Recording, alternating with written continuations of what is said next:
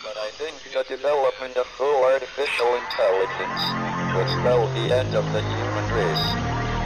It's a flying object, and we don't know what it is. I would hope somebody is checking it out. It was a rocket or whatever, but incredibly fast, opposite direction. It was too fast to be an airplane. I'm glad the Pentagon is looking at this, because if it poses a threat, I want them on top of it. Well, the craft generates its own gravitational field. You said there's lights in the sky? The internet has become the command center for criminals and terrorists. 911, what's your emergency? I need help, please help me! Aliens won't let it happen. You know, that's what we're instructed to say. Roswell, Area 51. Alien kept deep under the ground. 1 0 1 1 1 0 1 1 6 3 2 9 7. Media doesn't have your best interest in mind. The government is self-serving. You're here for a reason. You're listening to Troubled Minds Radio.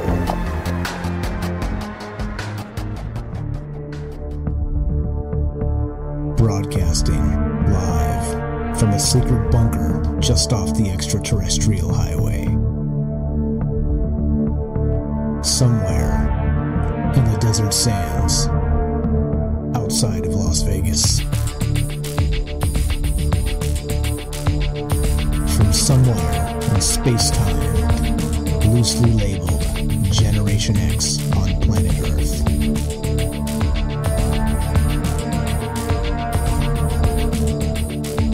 And asking questions of you in earnest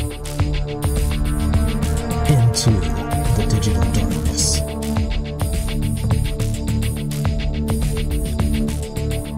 Good evening and welcome to Troubled Minds Radio. I'm your host, Michael Strange, and we're streaming on YouTube, Rockfin, Rumble, Twitter, and Twitch. We are broadcasting live on the Troubled Minds Radio Network. That is KUAP Digital Broadcasting. Tonight, hey, have you noticed, as you know me, I'm a connoisseur of the news cycles, and I like to kind of maybe sniff out some patterns. They call it that synchro-mystic life or whatever, kind of looking at larger themes of, let's say, articles coming out and turning into, well, maybe larger ideas in the zeitgeist, or actual, let's say, maybe hints or clues of what's actually happening. Well, beyond the, let's say, the regular normie, let's say, purview of sort of noticing these things. I don't know. Like I said, I don't think I'm special in that regard, but I do notice sometimes that there seems to be, well, a cascade of things that kind of come out around the same time about the exact same thing, just sort of different aspects of the exact same idea. And, you know, maybe you have to have a little bit of a conspiratorial mindset or, you know, this type of stuff. But I don't know. Like I've always said, too, with this show, that there are conspiracies everywhere, but not everything is a conspiracy. And I think it's one of those, again, basic tenets of Troubled Minds. And what we should always consider is what's happening with this stuff. And is it, again, some sort of a nefarious plot to, you know, take over the world or brainwash us or manipulate this or that or the other thing? Or is it, well, is it just because there's so much information, it's easy to kind of cherry pick things that seem to make some sense and talk about them? And that's really where we start tonight and what's on my mind this evening, because we've talked about this this particular thing several times probably in the past year, maybe 2 times that I can remember. But there seems to be another avalanche or cascade of this information flowing into the news cycle. Well, wouldn't you know it, it's talking about music. And, of course, not just music, but how it can alter perception, mood, this type of stuff, which is nothing new. We know this, you know. We were all a teenager once that had our, you know, Sony Walkman peeled headphones, some tiny little headphones back in the day, put on, you know, and just really changing. I'm not so sure it was changing our mood. Maybe it was turning us into monsters or something. You know what I mean? Not that you need any excuse to call teenagers monsters, at least in my experience from when I was a teenager and having a brother and a sister. And yeah, just growing up in California with the old, teenage crew of school, if you know what I mean. People aren't the nicest, and especially when they start to get into those teenage years, they kind of become monsters a little bit. And it does make me wonder if there's something to do with, let's say, the actual music again. But here's the thing. Now, it's not just the same old thing we're talking about, because there's a ton of things in the news cycle that describe exactly what's happening with this music stuff, okay? And specifically, one of the things that you guys probably noticed that is back in the news cycle this past week is Havana syndrome.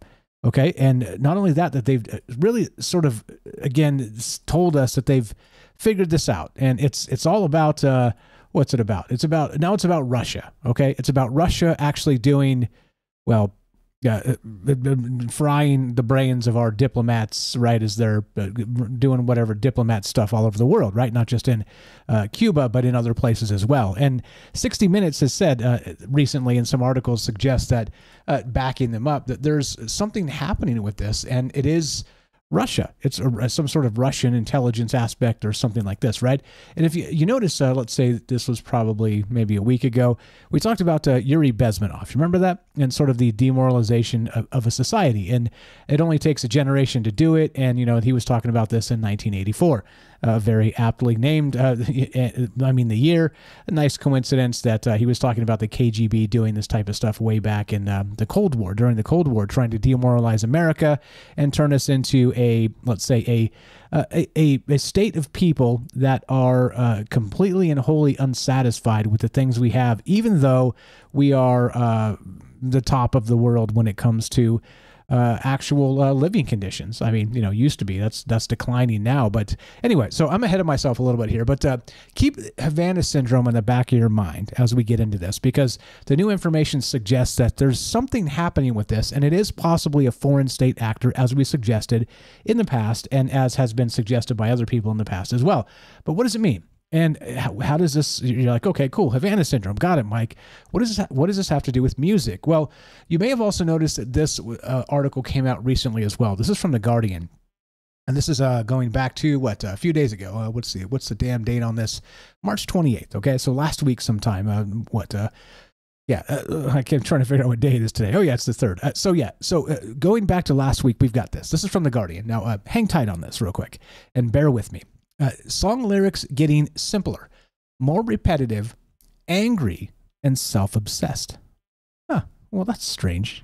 You say, right? We talked about this a long time ago, like I said, with sort of song lyrics and, maybe even the old, 60s revolution, the hippie revolution being manipulated by possibly by music and the CIA. Well, what if this is happening from all aspects and all facets, very much like Havana syndrome, and they're describing this as the Russian thing? So keep the Havana syndrome in the back of your pocket. Check this out. So researchers analyzed the words in more than 12,000 English language songs across several genres from 1980 to 2020. 40-year span, right? Very Yuri Bezmenov, kind of a generation almost, right? So here it is, straight from the article. You're not just getting older. Song lyrics really are becoming simpler and more repetitive, according to a study published on Thursday. Lyrics have also become angrier and more self-obsessed over the last 40 years, the study found, reinforcing the opinions of cranky, aging music fans everywhere. Those damn kids and their music, right? Get off my lawn. A team of European researchers analyzed the words in more than 12,000 English-language songs across the genres of rap, country, pop, R&B, and rock from 1980 to 2020. Before detailing how lyrics have become more basic, the study pointed out that U.S. singer-songwriter legend Bob Dylan, who rose to fame in the 60s, has won a Nobel Prize in Literature. Okay. Anyway, blah, blah, blah. They're digressing very quickly, but you get the idea, right? So this study is like, okay, let's look at music and see if it is actually objectively different than it was, 40 years ago. Well, it turns out your intuition is correct, and it very much is, all right?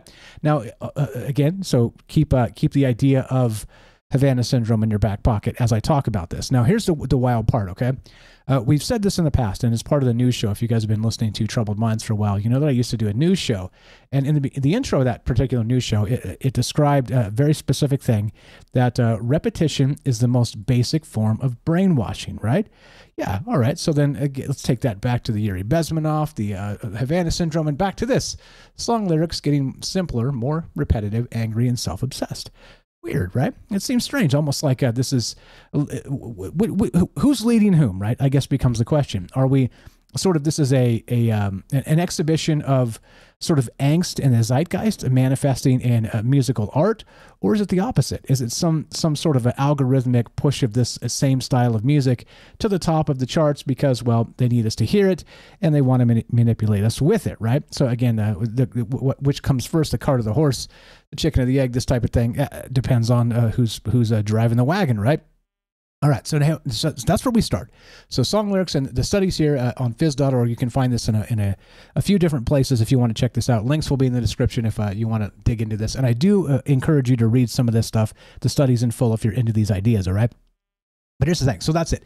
That's where we begin, and I'll leave it there for just a second as we get a quick word from our sponsor, and we'll be right back with more Troubled Minds. Don't go anywhere. This is just a quick minute, and say, instead of angrier and more repetitive, let's take a moment and reflect on, what might be different and what might change in the coming days, weeks, and months. And of course, that means the Stoic Minute coming right up. Be right back. 1 minute, more Troubled Minds on the way. Feeling stressed, overwhelmed? In today's fast-paced world, it's easy to get swept away by our emotions. Take a breath and find your inner strength with the Stoic Minute. You have power over your mind, not outside events. Realize this, and you will find strength. The ancient Stoic philosophers understood that we can't control everything in life, but we can control how we react. The happiness of your life depends upon the quality of your thoughts. Focus on what you can influence. Cultivate a positive mindset, and let go of what you can't change. Find your inner strength. Live each day with courage, wisdom, justice, and moderation. Embrace the Stoic virtues and find peace within. The Stoic Minute, brought to you by Jack in Oregon. Welcome back to Troubled Minds. I'm Michael Strange. Let's continue, shall we? Now, okay, so there's this article that I was I was thinking about this, and I was like, I wonder if there's been sort of studies, sort of an extrapolation of these ideas to the future, right? Sort of looking at what this may bring for the coming days, all right? The coming, let's say, 20 years, for instance. And there's an article from the BBC. This goes back to May of 2019. It describes exactly this. What will music be like in 20 years? Okay, well, we have some hints now because we have a study that actually suggests that song lyrics, again, are getting simpler, more repetitive, angry, and self-obsessed. So what about 20 more years? And a couple things come to mind as I'm thinking about this. As I was kind of pondering what to talk about tonight, there's like 10 ideas or 15 ideas. I've got so many ideas. But basically, I usually go with something I can talk about and be, mildly interested in and inspired by. And I know something about it, okay? Because it's quite easier to do a show when you know something, a little something about something, right? Instead of trying to talk about the cosmic science when you know very little about it, right? You get it. But in this case, there was a ton of these articles kind of in the zeitgeist, really kind of screaming that, hey, there's something going on with the music here. And so we have this study that suggests over the last 40 years, this is what's happening. Well, what is the next 20 years going to bring? And especially in an AI world where you've probably seen this a lot too, where what is it, Katy Perry and I don't know, all the rich pop stars now are super mad, Billie Eilish, and they're all hella mad because they're like, AI music, it's going to like destroy the human artist. It's like, okay, well, would you be mad if you were, not rich? Right, and you couldn't hire lawyers because you couldn't afford them to go after Chat GPT or whoever the hell's making these AI music things, right? I mean, it's always the battle of haves and have-nots, okay? And we're talking about music in that sense. Well, a lot of ways to consider this, but imagining what music will look like in 20 years is really kind of on the docket tonight. That's what's going on, and how much of this is manipulation and actual social conditioning and social control. And I do think there's something to this, and I'll explain. And here's why. Like we've talked about this sort of in a cursory way in the past, but I think there's actually a case to be made now because of all this new information coming out. Exhibit 2. Check this out. Now, we've got this that just hit. This is from, scipost.org. And this is interesting. Very, very interesting. Headline is this, and this is from March 20th, so not too long ago. This is this year. Borderline personality disorder symptoms linked to music preferences. Oh, You don't say. That's weird, right? That's incredibly weird. What does that mean? What does that mean? Well, it means, and again, just a hip shot from a dirty conspiracy theorist on the interwebs, but it means that they know specifically what kind of music to play to turn us into whatever they want to turn us into, okay? And again, go back to the last 40 years, lyrics more simple, more self-obsessed, all the rest of this stuff, angrier, repetitive, right? And again, back to the idea of repetition as the most basic form of brainwashing. You get what's happening, right? So suddenly we're starting to see a pattern, okay? Now, check this out. This is pretty wild. If you read through this article, again, link's going to be in the description. Individuals with varying degrees of borderline personality disorder symptoms exhibit distinct music preferences, according to new research published in Psychology of Music. The findings shed light on how the psychological functions attributed to music can influence musical tastes. And we've talked about this a lot in the past in different ways, but they've got some data on this now. And they're actually saying, wait a minute, people that listen to this particular type of music or these particular types of genres actually are having these actual personality disorder syndrome. So what the hell's happening with this? So you start to see what I'm saying. Exhibit 2. Now, the weird part is, let me read this. This is probably not as you would expect. When I was reading through this, I was a little surprised. I was going to think, oh yeah, the hardcore rap and those heavy metal, headbangers, those disturbed people, right? Those disturbed people. No, it's not. No, what you think? Hold on, check this out. So the researchers found that participants with higher borderline personality syndrome severity exhibited distinct preferences for certain types of music. Notably, individuals exhibiting higher symptom severity showed a preference for reflective and complex music genres, such as classical or jazz. What?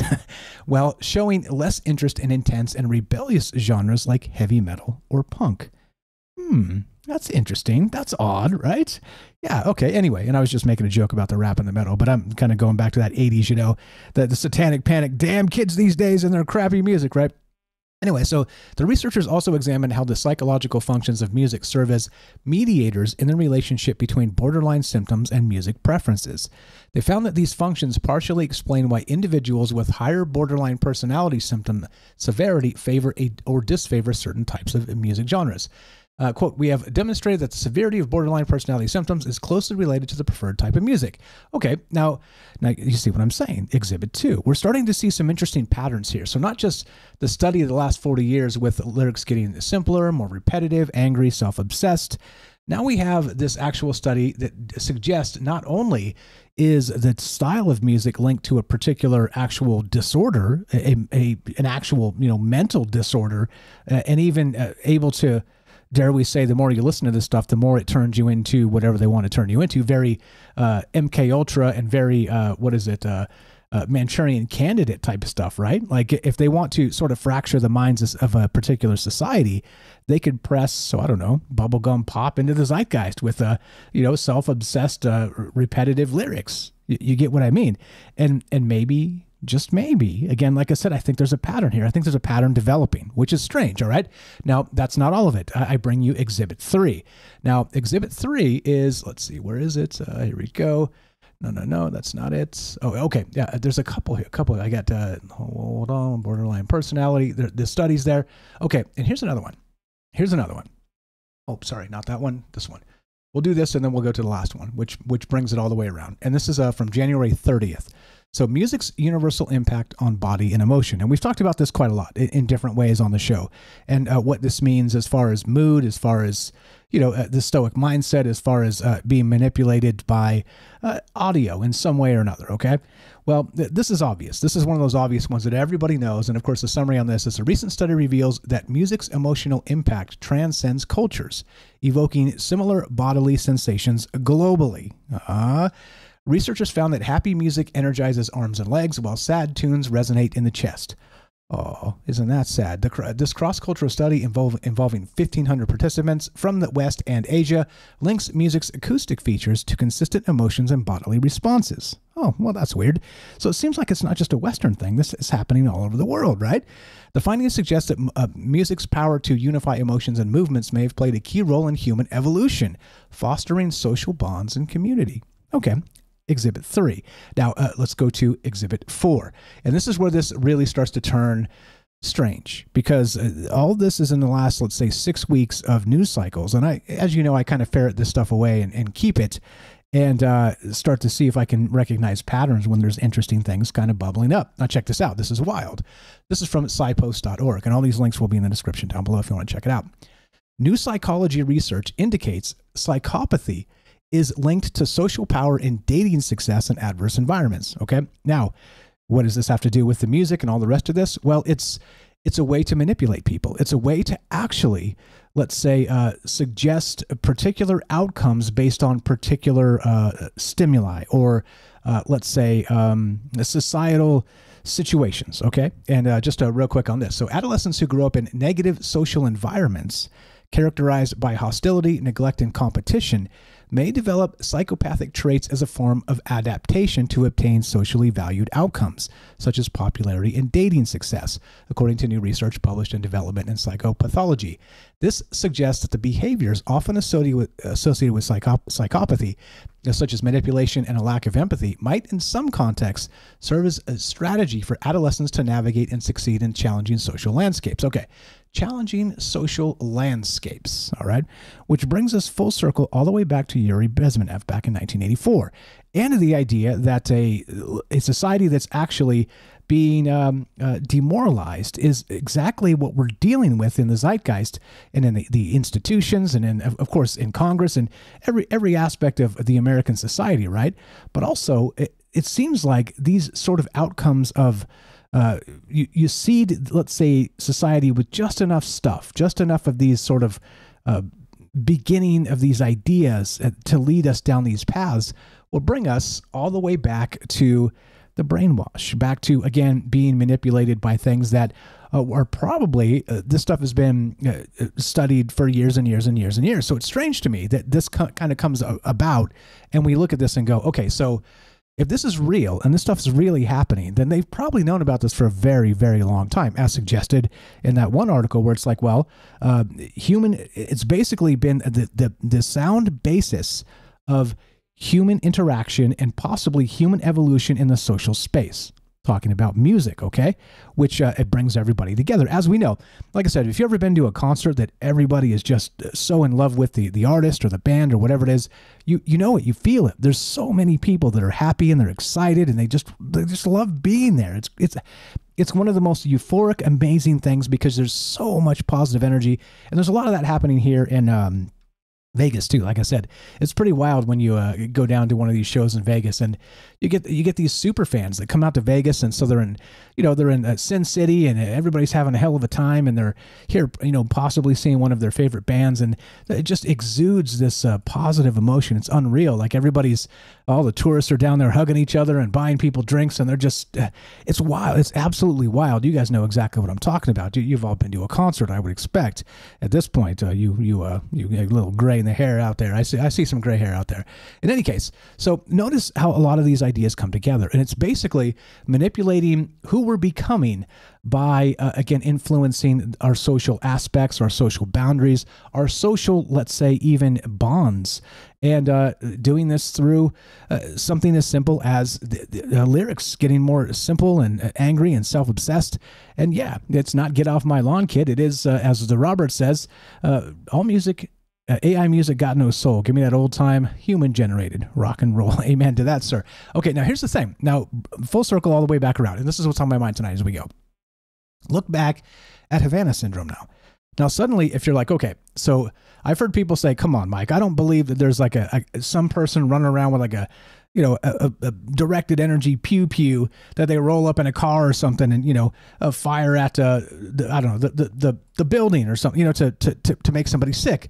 Well, that's not what this suggests. At least, again, and I'm not lost on the fact that this could be propaganda because they're fingering Russia and saying specifically, these guys are the ones that are, doing this damage to our actual diplomats and everything else and the rest of the directed energy stuff. And right, okay, but it seems like, according to this, that there is supposedly somebody running around with some sort of device where they can target people, maybe even domestically. And so the question becomes now, with this entire basis tonight, back to Yuri Bezmenov, we did talk about this recently, briefly, but then also 1984, okay, and the demoralization of a society. All right. And then maybe are we doing this through the musical aspect? Back to this. Exhibit 1, 2, 3, and 4 tonight. It seems like we have even turned this into a science on how exactly to manipulate people because it's happening. And so the question for tonight is this. Lots of questions, of course, but we'll start with this. Number one, which came first? A demoralized society, or is the music leading us sort of down that path, right? You see, which is first? And as a demoralized society, we're writing more and more self-obsessed lyrics. We're writing more angry, more repetition, more brainwash type stuff. What's exactly going on with this? Number two, what's happening with this new Havana syndrome stuff? And how wild is this? And do you think it's related at all? Or do you think it's propaganda? Number three, what about manipulating people, again, with actual borderline personality disorder syndrome with different genres of music? And if they can split this up into different things, specifically, oddly enough, classical and jazz, they say, are going to be more apt to have a higher severity of this borderline personality disorder, is it possible that maybe bubblegum pop with these song lyrics that are more repetitive, angry, and self-obsessed are actually doing something very specific? And all of this stuff we're dealing with is not an accident. You see how, like I said, when you start to look at the news cycles, they start to tell you some stories based on the information coming out. Now, are all these things related? I'm not so sure. However, it seems to me that there's a common thread here, and that becomes the question for you guys tonight. Who's leading whom? And are we ahead of the zeitgeist as part of our sort of, let's say, demoralization of Western society and writing these lyrics that are, well, not as you would expect them to be? Or are these lyrics sort of being forced algorithmically onto radio stations through money and programming and all the rest? And maybe, just maybe, this is part of the demoralization of society itself. And I don't know. That becomes the question tonight, and I don't know the answer. I do have a hunch that maybe this is related to the Havana Syndrome style stuff. And, of course, the Manchurian Candidate and the MK Ultra for the masses. So what do you know about it? How much of this, how deep does this go? Is it related? And do you sense something amiss with these several articles I've pointed out tonight? Because I do think there is a connection. And there you go. That puts me right about where I'd like to be, and hopefully you as well. But that's what's on my mind tonight. And again, there's a lot of ways to look at this, and, you know, we're gonna have a dog in the fight because a lot of us like a particular genre or style of music, but I don't think that matters as much. I think looking at, let's say, the overall landscape of the music body as it's changed over the last 40 years and even into the next 20, what do we expect to see becomes really the question. Love to hear your thoughts on this. 702-957-1037. That's 702-957-1037. This is Troubled Minds. I'm Michael Strange. Don't go anywhere. More. An Unwilling Instrument, Bardic Code in the future, and of course your calls when we return. We got Joe in Florida. Looks like we got the Robert on the line, and maybe Andy going to join us a little bit later. Be right back. More Troubled Minds coming up. Don't go anywhere.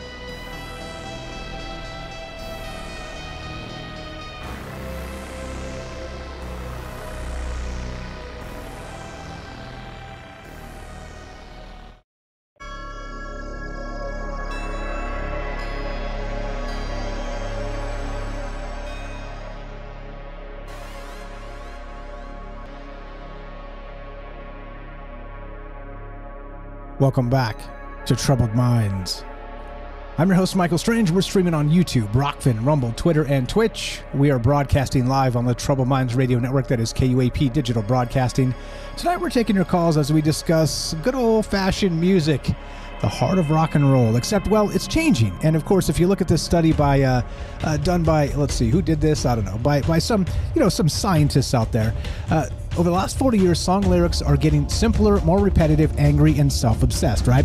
And it brings to mind that demoralization of society, that idea that just maybe we are dealing with something that's over our head and even being manipulated, not just algorithmically, but even to the point where some of the music that's being played, let's say, isn't necessarily perfectly curated as a brainwashing tool or something like this, but a particular style or genre has been developed and even, let's say, pressed forward that kind of leads us down the path of all manner of wild stuff, including, of course, let's see, where do we start? The more repetitive. And of course, the repetitive part is, we've talked about that, like I said, on the news show. Repetition is the most basic form of brainwashing. That's a fact. All you got to do is turn on Sean Hannity and watch him bleat like a sheep about Hillary's emails, 8 years later or whatever. I mean, the dude won't shut up. He's like a machine. It's absurd if you guys ever turn on Sean Hannity on the radio. I put him on for like 5 seconds and I go, oh God, he's still talking about this 5 years later. And then I change the channel. But anyway, so it got me thinking about what this will look like in 20 years. Okay, this repetition bit, the more self-obsessed, the angrier, the more repetitive lyrics. But then also there's some other stuff happening with regard to this. Borderline personality disorder symptoms, a relationship with music use, and investigating the role of music preferences and functions of music, which means that specifically they can say, at least wink, kind of squint your eyes scientifically, whatever that means, that, and I mean in this context, because it's probably a smaller sample size, and who knows, maybe they're cooking the books. I mean, God really knows with this type of stuff, right? Good enough for a conversation anyway, but you get the idea that they're able to kind of point to a particular personality disorder that manifests as part of the actual musical taste you have, which is odd, strange, and, compelling enough to kind of chase it down the rabbit hole of control. And of course, this one again, music's universal impact on the body and emotion. And the recent study that says a cross-cultural study involving 1,500 participants in the West and Asia links music's acoustic features to consistent emotions and bodily responses. Well, no crap, Sherlock, as we said. The findings suggest that music's power to unify emotions and movements may have played a role in human evolution, fostering social bonds and community. And the point there is, if you can do it that way, surely you can undo it, couldn't you? With particular, let's say, rhythms, particular, again, self-obsessed, angry, repetitive lyrics. What's going on here? Am I old man, get off my lawn? Or do you think there's actually something to this? And don't forget, in the backdrop of this, we've got Havana Syndrome back in the news. The pew-pew weapon of the directed energy. And what does it mean? And now it's being blamed on Russia. Is that real? Is it propaganda? I don't know. Because when I talked about this the last several times, I have a hunch it's real. And I have a hunch they don't want to tell us exactly what it is. Because, of course, if they're doing it, odds are we're doing it. And nobody wants to claim this because it looks horrific and they're melting people's brains. All right? Anyway. Love to hear your thoughts on this. 702-957-1037. Click the Discord link at troubledminds.org. We'll put you on the show. Let's go to Joe in Florida. What's up, my man? You're on Troubled Minds. How are you tonight? And go right ahead. What is your thought here? I know you're a music guy yourself and a DJ and all the rest, but sorry to keep talking. I gave you a second to get back in here. How you doing? You're on Troubled Minds. Go right ahead, sir. Can you hear me okay? Yeah, a little bit louder if you'd be so kind. I'll turn you up, but yeah, go right ahead. How are we doing there? We good? Much better. Yeah, go ahead. A little better? Okay. So I haven't been on for a while, but I've been listening. Good show and a good topic. Just to kind of move past a couple of things very quickly. Havana Syndrome, definitely believe it is the Russians. I put in the chat, if you look up the book, which apparently is very hard to find now, I think, to get, it's a book called The Zapping of America. I've said it on this show before, probably last year. My uncle, who was an electrician up in New York, he put a lot of antennas up and did a lot of work on the Twin Towers, back when the Twin Towers were, being built or whatever. But anyhow, he had mentioned this book about microwaves and the zapping of America. Curiously enough, I remember it. I look up the book. I'm reading it right now off of Amazon. And the first review says Marconi died in the 1930s along with 30 military officers and scientists attempting to develop a microwave weapon for the fascists. By 1960, the KGB was microwaving the U.S. Embassy in Moscow. 3 American ambassadors subsequently died. I haven't fact-checked that, but the fact that review is out there gives you something to look at. The technology would have only gotten better from there. So yeah, we'll move that away. And I didn't know that. If you drop that in the Discord when you get a minute, I would appreciate that so we can follow up. I just go to Amazon and Google up the book, but I'll try to put the link in there. I wish I could find the book. But the comments are that first comment sticks out, and it's been there. Just to give you enough in a couple of sentences. So we'll pack that away. Sure, go ahead. In the real world, I have to say, first of all, is it leading us? I think it is. However, there are more in-home music studios, which maybe the quality control of music may not be there like it used to be with promoters and agents and people who would actually go out and watch people perform and then say, hey, you want a contract? You know, that kind of kept maybe quality control for music a little bit better. Okay. But there are more in-home music studios. There is more outlets from TikTok and social media where musicians can play their songs and try their things out. And then when you start to take the look of us being a little bit more self-obsessed, and again, we can look at social media for that, where we are creating our own reality, where we're the star of the show. And where it used to be where maybe us Gen Xers were the star of the show in school or in college or whatever we did, now you could get a camera and sit in your truck and be the star of your own show and have that outreach, whatever it may be. Yeah, well said. Well said. I'm not sure if you cut out or you're waiting for me to jump in there. Yeah, I mean, that's exactly the point. We are certainly the center of our own reality show. All you got to do is fire up a damn TikTok account. And funny enough, I was doing my normal job. Are you there? I think you may have cut out. Did I cut out? Am I there? Test 1, 2. Anybody in the chat? Can you confirm? He suspiciously stopped talking, so I'm wondering if he actually cut out or I'm cut out. Are we still broadcasting? We test 1, 2. Anybody out there? What's up? What's up? Anybody? What's up? You're there in Discord. Yep. Still broadcasting. All right. We'll wait for Joe to get back. Maybe his internet took a crap. Yeah, he's calling on the phone. All right. He's calling on the phone. We're live. Okay. I'm going to move him down and we'll take his call on the phone because I guess his actual Discord broke. But anyway, what was I saying? I had a good point, but now I'm confused because I'm wondering what the hell happened. But anyway, we're talking to Joe tonight, and we got some other callers lined up. Four right off the bat. So we're gonna go Joe first. We'll finish this call. We'll go to the Robert. We got David on the road. We got Andy as well. So hang tight, guys. We'll get to you. Try and burn through this, and let's share the lines, guys. Here we go. Let's go to back to Joe in Florida. Thanks for popping back in. I'm not sure what happened. You confused the hell out of me, but you're on Troubled Minds. Go right ahead, sir. It's never done that. The computer just crashed. Oh. It has never done that, strangely enough. And I haven't really called into the show for a while. And the damn thing just crashed. And now it's, now it's restarting again. I don't know. And it shouldn't be any updates. Anyway, I think I was leaving off with music studios in home. Yes, correct. Yeah, so, with more music studios in the house and more self-promotion, our own reality has a farther outreach, if that makes sense, to try to quickly go through it. And obviously you would become self-obsessed. A lot of people become self-obsessed. And we see this, and we know this happens because we see hoaxes from maybe UFO hoaxes to people disappearing to certain artists like Kanye and certain people kind of losing their mind a little bit. And maybe it's because they're so driven and maybe they've reached their peak and they can never reach that peak again. And it eats at them. But leading us, we can look at post-war. After World War II, capitalism was great. The country was thriving. Everybody had a positive outlook. Okay. I could look at today's music as an expression of end-stage capitalism, where lyrics, I'm sure if we had a class on it, we could study it. I think of a lot of New Order songs. When I listen to New Order, a lot of their songs, especially a couple of the songs on Waiting for the Siren's Call, one of the albums there, they're all happy and everything. But if you really get down to the lyrics, it's like you're a slave to the wage. Certain things go on, and they directly criticize this system. We've seen it in the books in 1984 and all of that. We've seen it from Marx criticizing capitalism and surplus in the misery, in the grind. Okay?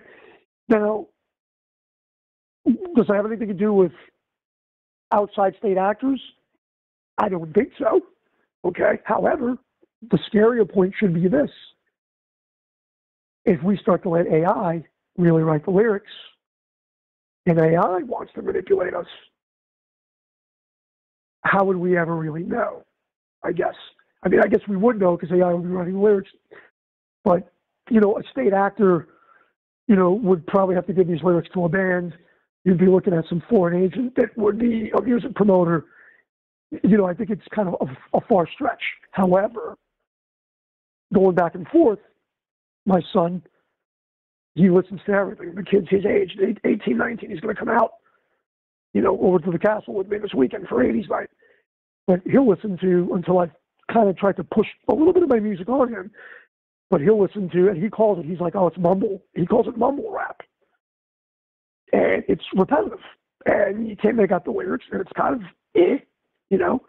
But on my end of it, when I go to shows, I went to 3 shows last week. I saw Ministry, Gary Newman. You can understand the lyrics for the most part. I went to go see another band, Urban Heat. You can understand the lyrics. I went to go see another band, Twin Tribes, that was the same night, and it's post-punk. And while the music is great, and it's not always uplifting, the lyrics you can't understand. It's like mumbling lyrics, a lot of these bands. It's kind of depressing. And sometimes I'm okay with being in that energy. Sometimes I'm not. So it does have a lot to do with it. I think it's the way the artists are portraying it. And we go back to artists. Artists want to portray their feelings, whether it's on a canvas or musically. And let's face it, it's coming out that people, people that are, my kids' age, they're not going to be able to afford a house and things like that. So how do you think there's going to be an outlet for that? Yeah, I don't even think you need. I don't even think you need Russian agents to do that. Capitalism will do it itself. Yeah, well, does that make sense? Yeah, in a collapsing capitalist society, which has been brought about seemingly intentionally, call it the engineered demolition of capitalism, which seems to be happening right before our eyes. And I think you're right. There is and that's why I think the question is so fascinating with this. We have a couple, again, exhibit 1, 2, 3, and 4 tonight to kind of look at this and go, okay, so we have, wink, wink, new science that suggests a lot of this stuff can be used to manipulate mind states in particular ways. And it suggests even that different styles and things like this could even bring about, let's say, a psychosis in some ways, okay?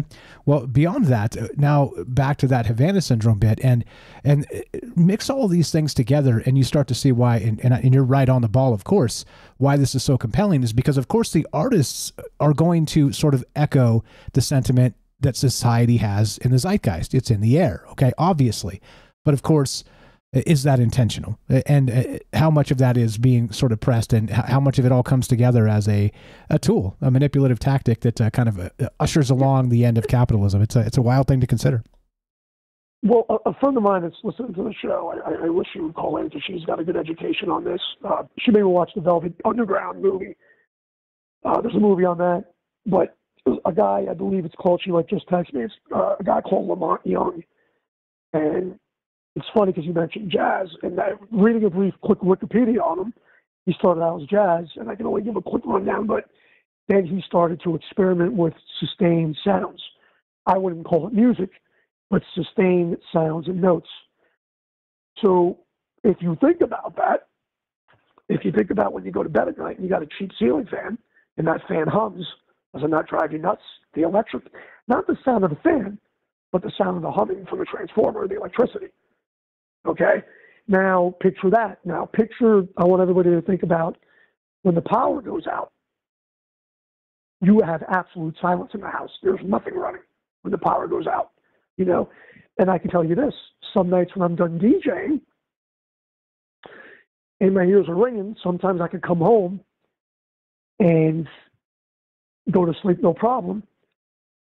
And sometimes when I come home, and it's a really weird reverse thing, sometimes when I come home, I've got to actually put earplugs in because any background noise will bother me, And then also, just to give a quick aspect of DJing, I play every genre, basically, is what we're entering, in 2 of the rooms at this place. It's mainly a goth club, but on some nights, I will literally go from playing ABBA, and I will have a happy crowd. I mean, I got videos of it. Have a happy crowd listening to ABBA and Blondie and going through. And then next thing you know, I'm playing, some 80s. And then next thing you know, I'm playing like Fall Out Boy, My Chem, St. Patty's Day. I was playing like Dropkick and stuff. And it was fun to watch the crowd go into a frenzy, albeit friendly, but it was still a little pit and going kind of crazy. And then, you break out into Kenny Loggins, and the crowd's attitude that quickly will change with the music, right? So then you got to ask yourself, what happens if something is manipulating us slowly? But to what ends and to what means? Will we could take more medication? I don't know. But I do believe in what you're saying, because as of late, my music tastes have kind of shifted, probably from what I've been kind of having to DJ. You know, like Friday night I had to cover, and Friday night I got to play more of the goth stuff and stuff that I've kind of missed because I haven't been able to play that. And even though the energy was good because I was picking songs to keep that energy good and fun, sometimes I don't want to hear some of the newer stuff. And that goes for, you know, that goes for hip hop, that goes for everything. Because I think I generally want to have fun. But yeah, it's a scary thought. And I've taken up enough time going back and forth as other callers. There's definitely an energy to it. We know it's true. There's LRAD, there's sound systems. The LRAD, low range acoustic device, could, you know, bother you. Do I think the Russians are doing something? I think we do. I think there's energy weapons. What's curious is I know if we have them, they heat up the skin. They'll heat up the skin to make you feel uncomfortable. I'm really curious what frequencies whoever's using those things to basically burrow into your mind, like an earworm or a worm, brain worm, how they're doing it, what they're doing it. And if we don't know where it's coming from, how can we ever catch it and repeat that technology? It's a scary thought. Definitely scary. And it's even scary if it's coming from a satellite.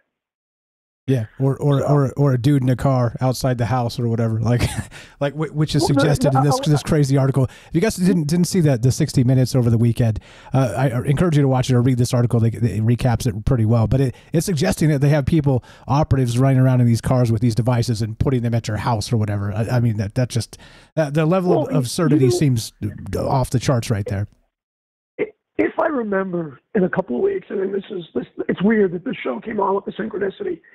I had a guy come in this week for, you know, arrangements just for himself. You know, he had a lot of questions, and he's like, "Yeah, we traveled a lot. We used to go to, you know, we lived in Africa." So the first thing I asked him was, "Were you military?" I don't think he was, and I knew what the next answer was going to be. He was a diplomat, and he had been stationed all over. And we had a conversation about, you know, Ukraine and Israel, and you know, and he's been a diplomat since the '60s. If he comes back to do business with me, and I think he will. And I remember, I have no problems. The guy's retired. I have no problems asking him, and I might, if I remember it, I might ask him, "Hey, do you know, when you were stationed out in the '60s and stuff like that, you know, can you tell me anything?" That's it, you know. So that would be kind of curious. And if I get an answer, I'll send it to you. Okay, you know, chat. Don't get us in trouble, please. But yeah, I'd love to hear some of his take if it's not classified. You know, if you know what I'm saying. There won't be anything, you know. But me and this guy were having a conversation, Robert Kagan, and you know, about you know, the future of things in foreign policy, basically. But he had been stationed in quite a few places. He didn't tell me where, but he was a diplomat. So anyway, I will let you go. I hope everybody has a good night. I hope everybody has a good week. You know, and, you know, I know I didn't call him, you know, for Rohan and all of that, but it is, you know, I hope wherever he is, you know, in the ether, you know, I hope maybe he's getting the answers to all the questions that, you know, he wanted to ask on this level of existence. That's all I'll leave you guys with. Amen. Well said. Well said. Always a pleasure, my man. Thanks for listening. Thanks for calling. Tell your friend we said hi. Thanks for chipping in there. Will do. And you have a great night. Appreciate the call. Good night. Take care. That's Joe in Florida. A good friend for a long time. You know him, you love him. And again, very in tune with the musical world. There's a lot of really weird stuff happening here. And like I said, you know me, I like to kind of pick out these synchronicities that kind of flow through the zeitgeist. And this seems to be pretty hot in terms of things that are really, really synchronistic and maybe even telling us, tipping their hand on what's happening. So what do you believe? Of course, not just with Havana syndrome, real, not otherwise. Is there a guy in a car with a pew-pew outside your house pointing the thing at you while you sleep? You know, it seems, like I said, next level absurd, but that's what they're suggesting now in the latest Havana syndrome reports. But then also you go all the way back to this song lyrics getting simpler, more repetitive, angry, self-obsessed, the controlled demolition of capitalism, as I've said, and of course, this whole bit of, able to detect even sort of a psychosis of sorts, or beginning psychoses based on the genre of music we listen to. And, this is wink, wink science. Now, what the hell does this mean? What's happening with this? I don't know, but to love to hear your thoughts. 702-957-1037. Click the Discord link at troubledminds.org. We'll put you on the show just like this. Thanks for the call, Joe. Let's go to the Robert in Pennsylvania. Thanks for being patient, my man. You're on Troubled Minds. How are you, sir? Go right ahead. Oh, I envy Joe.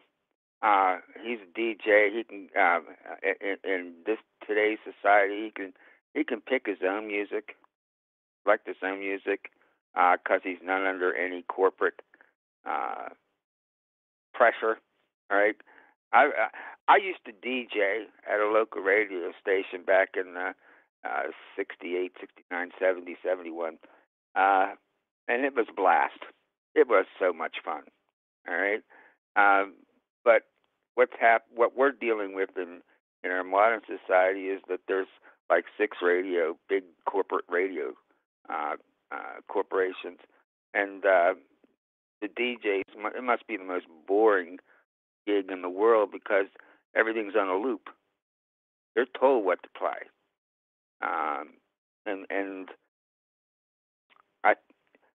anyway, outside of Sirius Radio,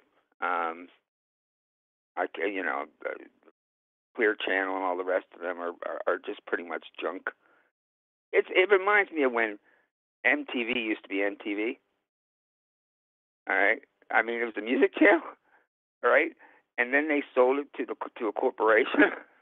All right, a bunch of hedge funds or something. And somebody bought it. Some corporate bought entities. That was it. The same as Comedy Central, that station, that network, and they destroyed it.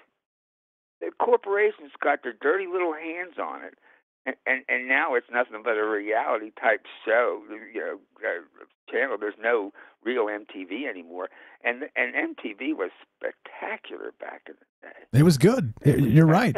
It was wonderful. Yeah, late 80s. It was good. Like Dire Straits used to sing, "Give Me My MTV." It was beautiful, and a lot of good, talented artists came out of that, and then they just frittered it away. It's amazing how such creative people who create something astonishing, something beautiful, all right, and then the corporations, we want that, all right, and they grab it. They think they're going to make a lot of money off it, and all they do is they destroy it because they don't have the kind of creativity that created it in the first place. Yeah. They don't have that kind of frame of mind. Yeah, which is part of the problem. There's a meme, we talk about memes and, meme magic and this type of thing. I'm sure we've probably all seen some version of this where there's a meme where it says that in the old days, it's got like a picture of Tom Petty or something. Ugly people used to make pretty music, and now pretty people make ugly music. It's like they've inverted the entire thing.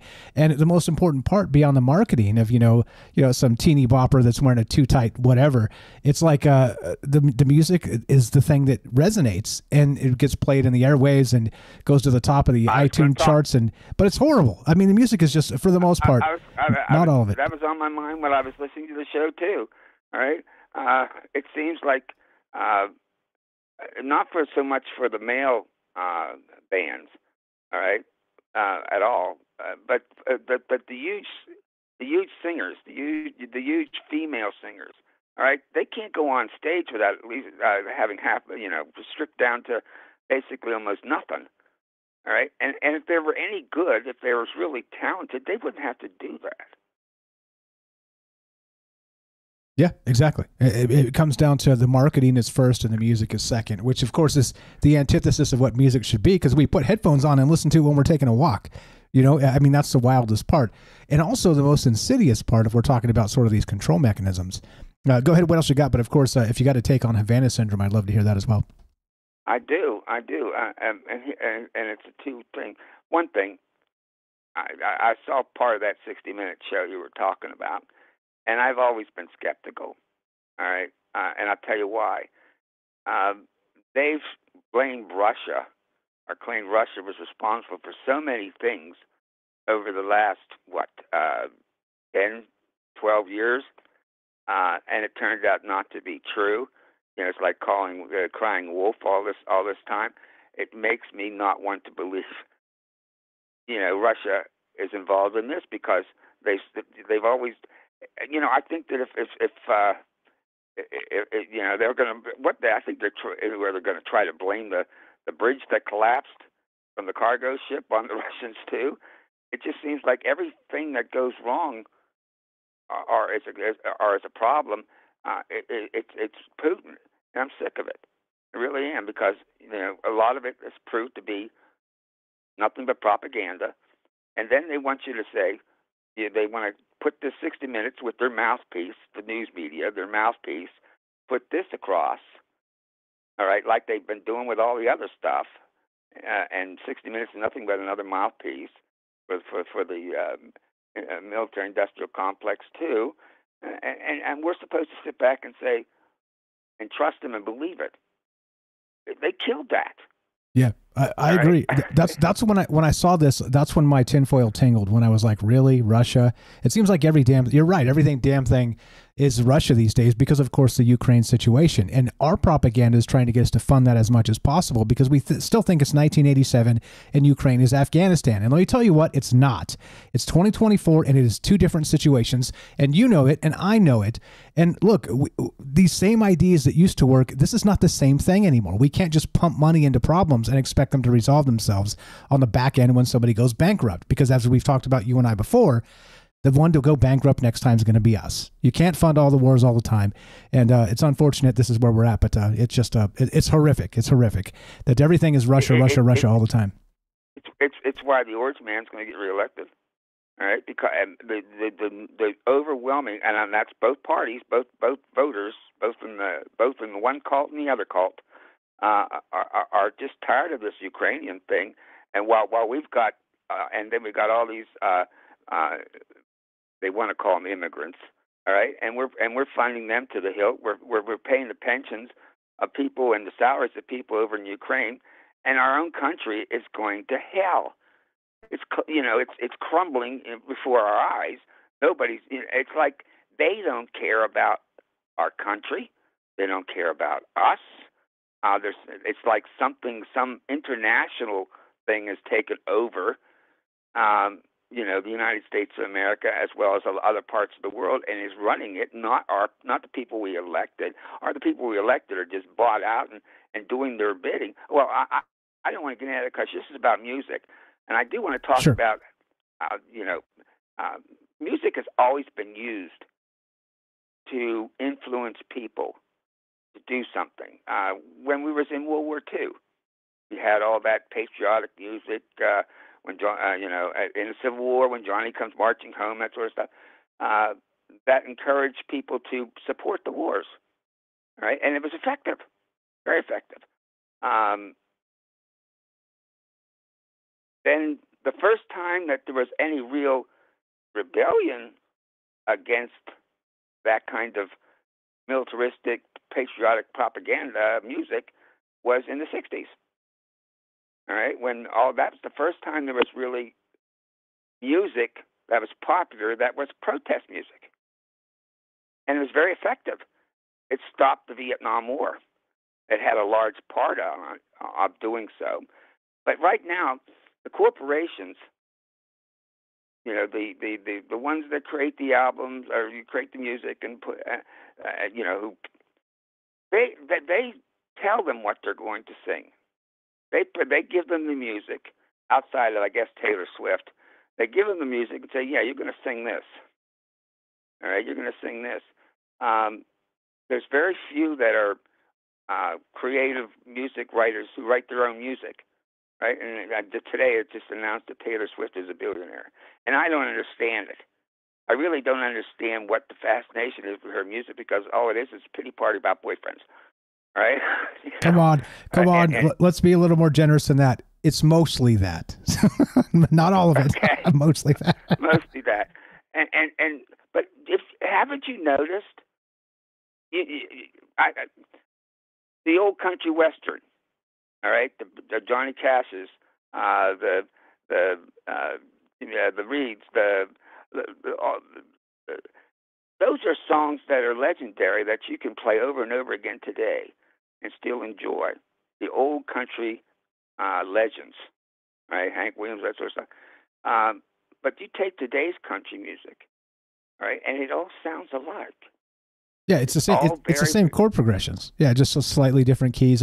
Watch. I think we talked about this previously. Rick Beato, Beato, on YouTube, and he talks about exactly that. How like some of these country pop stars were grotesquely embarrassed when all the award ceremonies had the same chord progressions for the same damn songs, which is just absolutely nuts. Yeah, it's nuts. And most of them come from New Jersey. Yeah. Oh, you mean with the southern drawl? I'm a real country. I'm a real Tennessean. I'm a real Memphis guy. I'm from Texas. No, he's from New Jersey. But the same is, their music is being given to them, being told, "This is what you're going to record." You know, in the old days, you know, the artist, not all of them, but a good many of them, especially when they reached the peak, had control over that. I'm not singing that. I'm not doing that. All right, but not today, because you can, as much as they last about maybe a year to 2 years. You know, as the latest country artist or the latest pop music artist, and then they're gone. And I think I find myself listening. I listen to Sirius radio a lot in the car, and I'm thinking to myself, what is the music of the turn of the century, of the 21st century, that people 20 years from now are going to really want to remember and listen to, that struck the chord, that got them in the gut, and at a piece at a time in their life when they had some crisis. What song is going to be? What music? What a recording artist? What songs are going to be memorable? And I can't. There's a few. I'm not arguing that, but there's not many. There's not many. I can imagine that 20 years from now will be any good to listen to. And I was thinking also,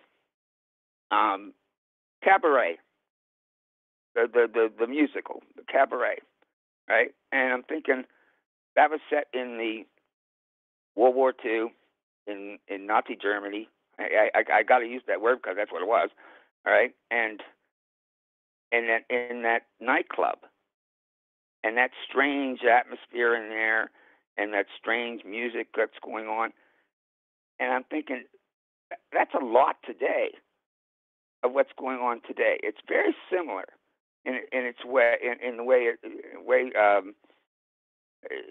it is today. And another thing, when you're talking about microwaves, and that somebody has microwave weapons that can pierce somebody's mind and make them sick or do something. What about 5G? Isn't that microwaves? I'm not sure it's exactly the same thing. I think the frequencies are, I don't know. I'm not a scientist, but let's say that there's been some studies that suggest it's not entirely safe. And I mean, not just 5G, 4G, 3G, Wi-Fi, all the stuff. Like we've talked about this in the past quite a bit, that it's one thing to say, hey, it's it's enough radiation. It's like taking a warm bath. So you could do it as much as you want with a Bluetooth headphone on your skull, and you'll never be damaged. Well, we're about to find out, because who tells you that? Well, who tells you that? You know exactly who tells you that. It's the individuals selling it that fund the studies to say that. That's exactly who's saying it. So we're going to find out, because Wi-Fi has been a thing for 25, 30 years, the last 10 years more reliably, but it's in every household. It's ubiquitous as hell. We're surrounded by all the rest of this stuff. So we're about to find out. And notice there's another thing that they're not talking about as maybe a link to this. And I'm not suggesting there is. I'm saying let's squint your eyes and maybe. They're also saying that people are getting, young people are getting cancer at unprecedented rates, specifically I've noticed that. Specifically That's colon incredible. cancer and some other things. So it's like, wait a minute now, what's actually happening here? And like I said, I'm not a doctor, and causation, correlation, all this stuff, and all the disclaimers apply. But it does make you wonder what the hell's actually happening, right? Yes, it does. I agree with you. I've certainly picked up on that myself. Let me ask you a question. Do you have a microwave oven in your house? I do, but I rarely use it. All right, but when you do use it, do you stand close to it? No, hell no. You walk away. Well, yeah, why would you stand close to it? Is there something in the back of your mind that tells you, I don't think I should stand close to this thing. I'm just going to back, or some sort of subconsciousness that warns you to don't stand next to the doggone thing while it's irradiating or microwaving your food. Yeah, for sure.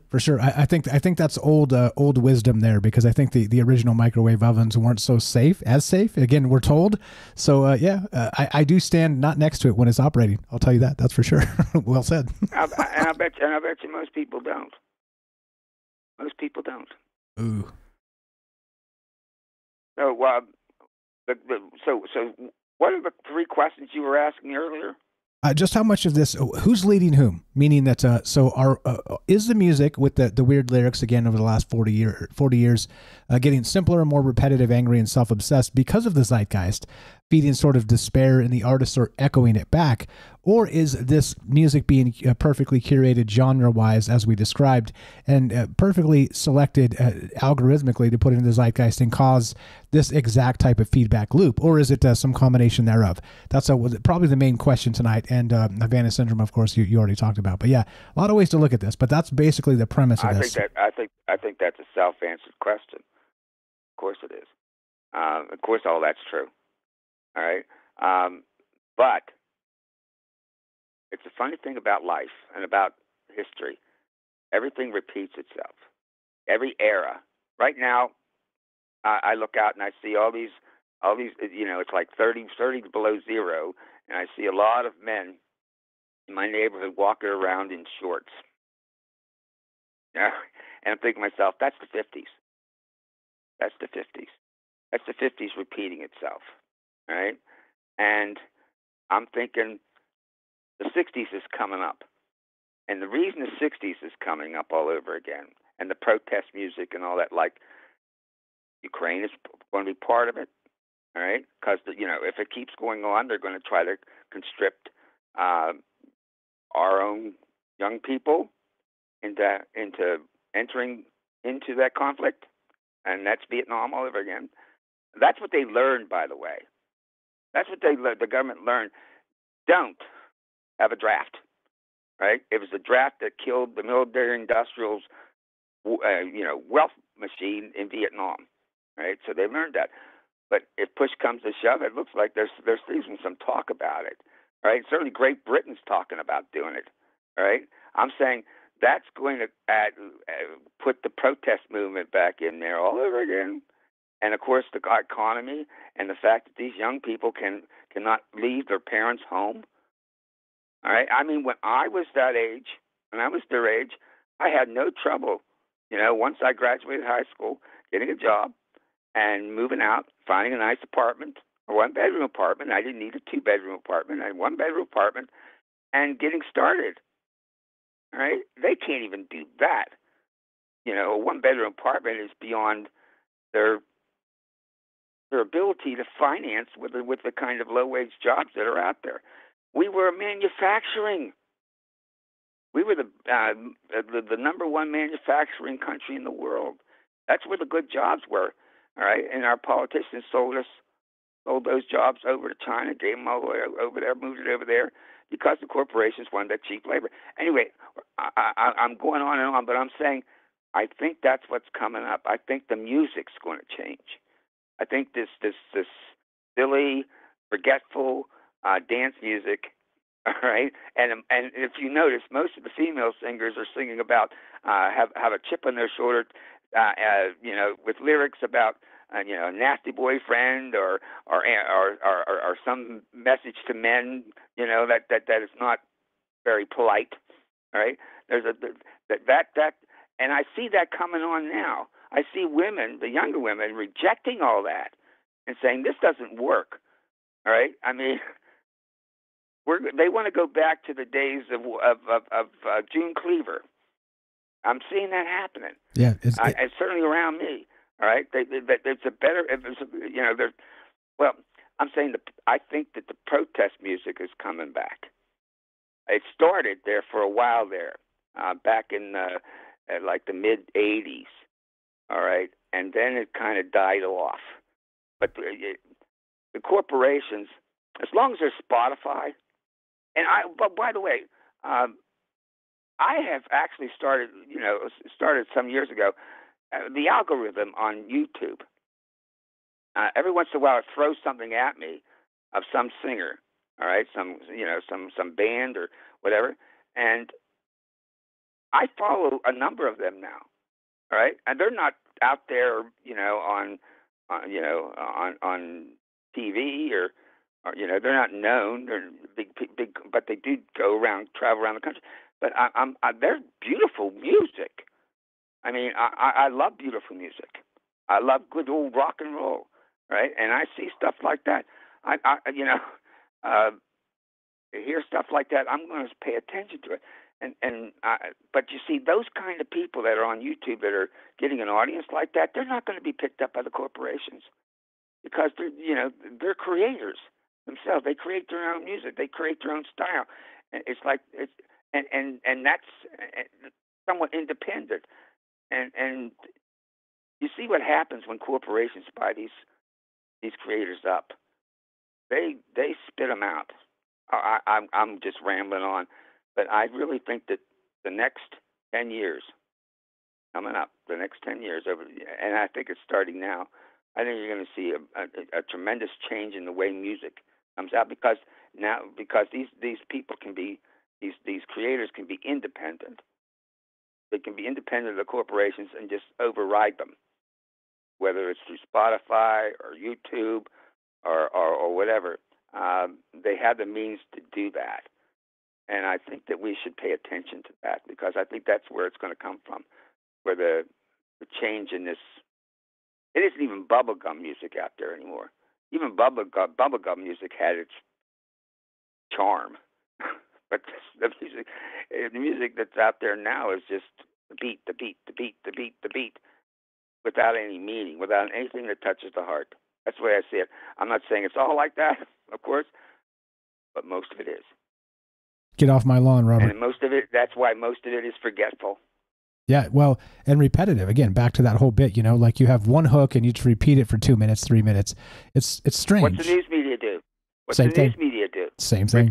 Repeat, over and over again. The same thing, the same script, over and over and over again for days at a time, because that's what they learned from the fascists in Nazi Germany, is that if you repeat something a lie, often enough, over and over and over again, it gets through to somebody's brain and they think that it sits in there and it becomes the truth in the people's minds. But people are onto that now, and it's not working. And I like what Joe said about disaster capitalism. It's coming to an end. All right, there's something different coming up, and I think it's really, really going to be good. I really think that there's going to be some real good changes coming down the line, because these creeps that have been doing what they've been doing for the last 20 years, they've lost control, and I think that I think it's going to be better. I think the music's going to be better. I think the music's going to be better because the corporations are going to lose the ability to manipulate it. Let's hope so. I'm with you. Cross your fingers on that one, that maybe we have a resurgence of give us back what is ours, because I think we definitely need it. Okay, I've been on long enough, and I apologize for that. You're fine. Great call. Music is important to me. It's important to all of us. I just don't like I just don't like the way it's been corrupted these days. Amen. Fantastic call. As always, you're welcome anytime. You know where to find us. Have a fantastic night, and we'll talk to you soon. Yes, sir. Good night. Thanks a lot. So Robert in Pennsylvania, you know him, you love him. The Robert, he's got a book. He's writing more. Go check it out. Links in the description, troubledminds.org/friends. It says Robert's book here. Check it out. Yeah, you could probably order it tonight, have it on Amazon on your doorstep tomorrow morning. And he, again, full disclosure, as I always say, he sent me a couple copies. I did read it, and he didn't twist my arm or pay me or anything.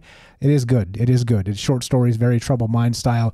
And like I said, he's become a mentor of mine and a good friend. And he's a talented author. Go check that out if you haven't. Many of us here in the fam have purchased that book and checked it out. And the feedback I hear from everybody that's read it all say it's really good. So there you go. Amazing stuff. Thank you for the call. And that's exactly why we talk to each other, because you don't know what's coming next. And maybe, just maybe, Robert's onto something, in the sense that let's say, the circular version of this in terms of, let's say, whatever the time frame is, that maybe we get the protest songs coming back, and maybe that's what kind of comes into vogue. And in the vein of what he was just saying there, in the spirit of what he's saying, I mean, do take some time to find some independent artists. Look, I know you guys do that because you're here. That's what I am. That's what we are. That's what this community is. We're not going to get picked up by, I don't know, like iHeartRadio or something, because that we're anti-establishment, at least in the most basic sense. Okay, not to anarchists or anything. I mean, define the terms as you will, but I mean, we're definitely anti-establishment in the sense of, hey, let's think about what's happening to us and what we can do to change it. And nobody's buying that. I mean, no major corporation is going to be like Apple's not going to buy us and go, all right, go ahead, Mike, you're now funded and got us backing you up and tell us how terrible Apple is and major corporations that are ruining the world, right? It's not going to happen. Anyway, go find some independent creators and do follow them, as Robert said. Amazing stuff. We're talking tonight about, I'm calling this an unwilling instrument, which is you, which is me, which is us. Bardic code, which of course would be the bards of old and the code of new. And of course, what the future might bring. Love to hear your thoughts. 702-957-1037. This is Troubled Minds. I'm Michael Strange. We got David on the road coming up. Thanks for being patient, my friend. And of course, your calls as well. Be right back. More on the way.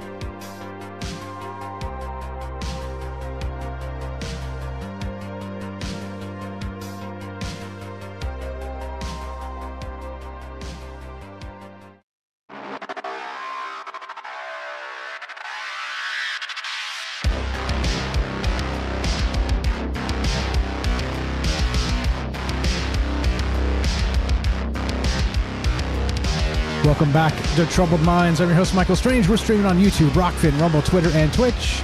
We are broadcasting live on the Troubled Minds Radio Network. That is KUAP Digital Broadcasting. Tonight we're taking your calls as I'm calling this an unwilling instrument. That's you.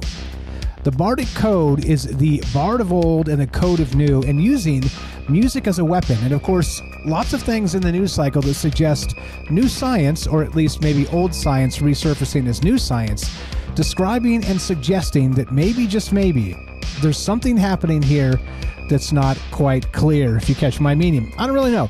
No answers from me, but just kind of looking at things and trying to see what's happening in the news cycles as part of the, that synchro-mystic life, as I say, that kind of being able to spot the patterns beneath the noise of the propaganda, because there's definitely a story to be told there. And I'm still waiting intently for the time we can get a real-time, let's say, synchro-mystic AI sort of scanning the news cycle and being able to be like, you know what, 85% of the news stories are all propaganda. Here's what seems to be really happening in sort of the larger sense, right? Imagine that. And it's like blam, blam, blam, and kind of gives you like 3 or 4 major themes of like the last 48 hours that aren't propaganda. That's going to be wild. And I think that's why they're moving very quickly to kind of tamp down AI, because it's times they are changing. I'll tell you what. So anyway, I'd love to hear your thoughts on this. Which began what? Which begat what, right? In terms of, let's say, the zeitgeist causing this despair to have us have songs that are, getting simpler, more repetitive, angry, and self-obsessed with the lyrics, or is it the opposite, where sort of instead of we're being led into this somehow by again music companies like the Robert was saying, that maybe they're hand selecting these things and only allowing certain styles and certain genres to make it to number 1 and number 2 in the top 20 charts or whatever, because they want us to think, or they want us to be impacted in certain ways. I don't know. Of course, that becomes the question of many things. And let's think about it. Let's talk about it. 702-957-1037. Click the Discord link at troubledminds.org. We'll put you on the show just like this. Let's go to David on the road. Thanks for being patient, my man. Welcome back. You're on Troubled Minds. How are you, sir? Doing good. Can you hear me good? Yep, you sound good. You driving? I don't hear the hum in the back. Yes, I am. Yep, I'm driving. Yep, I just passed a highway patrol it was making everybody slow down. He's searching out in the field for somebody, and with his spotlight, and keeping everybody to slow down. It was kind of weird. Anyway, I know Chat GPT was talked about the AI, using that to make music and lyrics and I actually created a song and then put it into Chat GPT, and had it spit out some stuff, and I was like, oh, okay, I could use this, and then switch this around, and you have that song. Rohan actually used it to changed up, like I had like guitar riffs behind it, sound kind of like System of a Down, and it's the world of troubled minds, at the montage. Okay, I do have that. I do have that. Yeah. Okay, sweet. I didn't know you had a hand in that. That's pretty cool. So that a little bit of that's AI composition and collaboration with David on the road. That's sweet. Yeah, he sped up the lyrics and then edited them and put it all together with some digital stuff behind it, and it sounds great.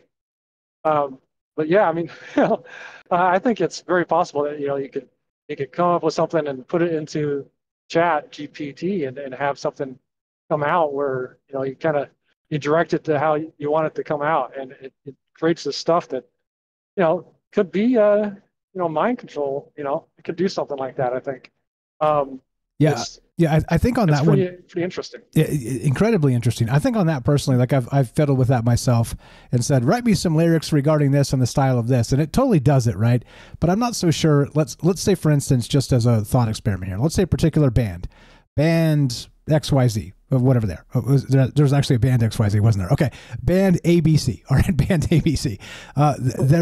They are creating actual true to form DARPA style brainwash music. Okay, and it's in the lab, and they do all this stuff, and it's subliminal messages and the whole bit. Okay. I'm not so sure that ChatGPT would be able to recognize that and then sort of do something in the style that would kind of emulate it. You know what I mean? I think we're not quite there yet, but so there's it's kind of a chasm disconnect in my mind with that particular thing. But I don't think it matters much, meaning that let's say in the larger sense, because I still think that we're putting our feelings out in the zeitgeist based on what the zeitgeist is echoing back to us. And then ChatGPT and these large language models are picking up on it because they're ingesting the volume of the internet every single day. So I think it does sort of echo back to the AI here, but I'm not so sure they're able to be, there's an ABC band too. Dear God, all the bands. How about LMNOP? How about that? Is that a band? Anyway, go ahead, David. Sorry. Sorry, buddy. Yeah, I know, right? All the acronyms, BTO and all the old stuff, right? I came across this movie years ago that was really fascinating. It was a thriller type of mystery, and it was called Under the Silver Lake. And in this movie, I'm not going to spoil it for anyone, but it's something that it's much like what we're talking about right now about music controlling and manipulating the populace and the artists that sing the songs that are given these songs to sing, and it's like connected to the 27 Club and just this movie, this character in the movie, the main character had like a girlfriend that went missing, and he went to search for her and ends up going down this rabbit hole and finding this underground bunker and finding a secret society and this man that was responsible for all these songs that were written that from the LSD era, of MK Ultra, all that stuff, split personality, kind of thing to PTSD type of like catcher in a rye kind of thing, where something is brought up like in a song to activate someone, that kind of stuff. So it's very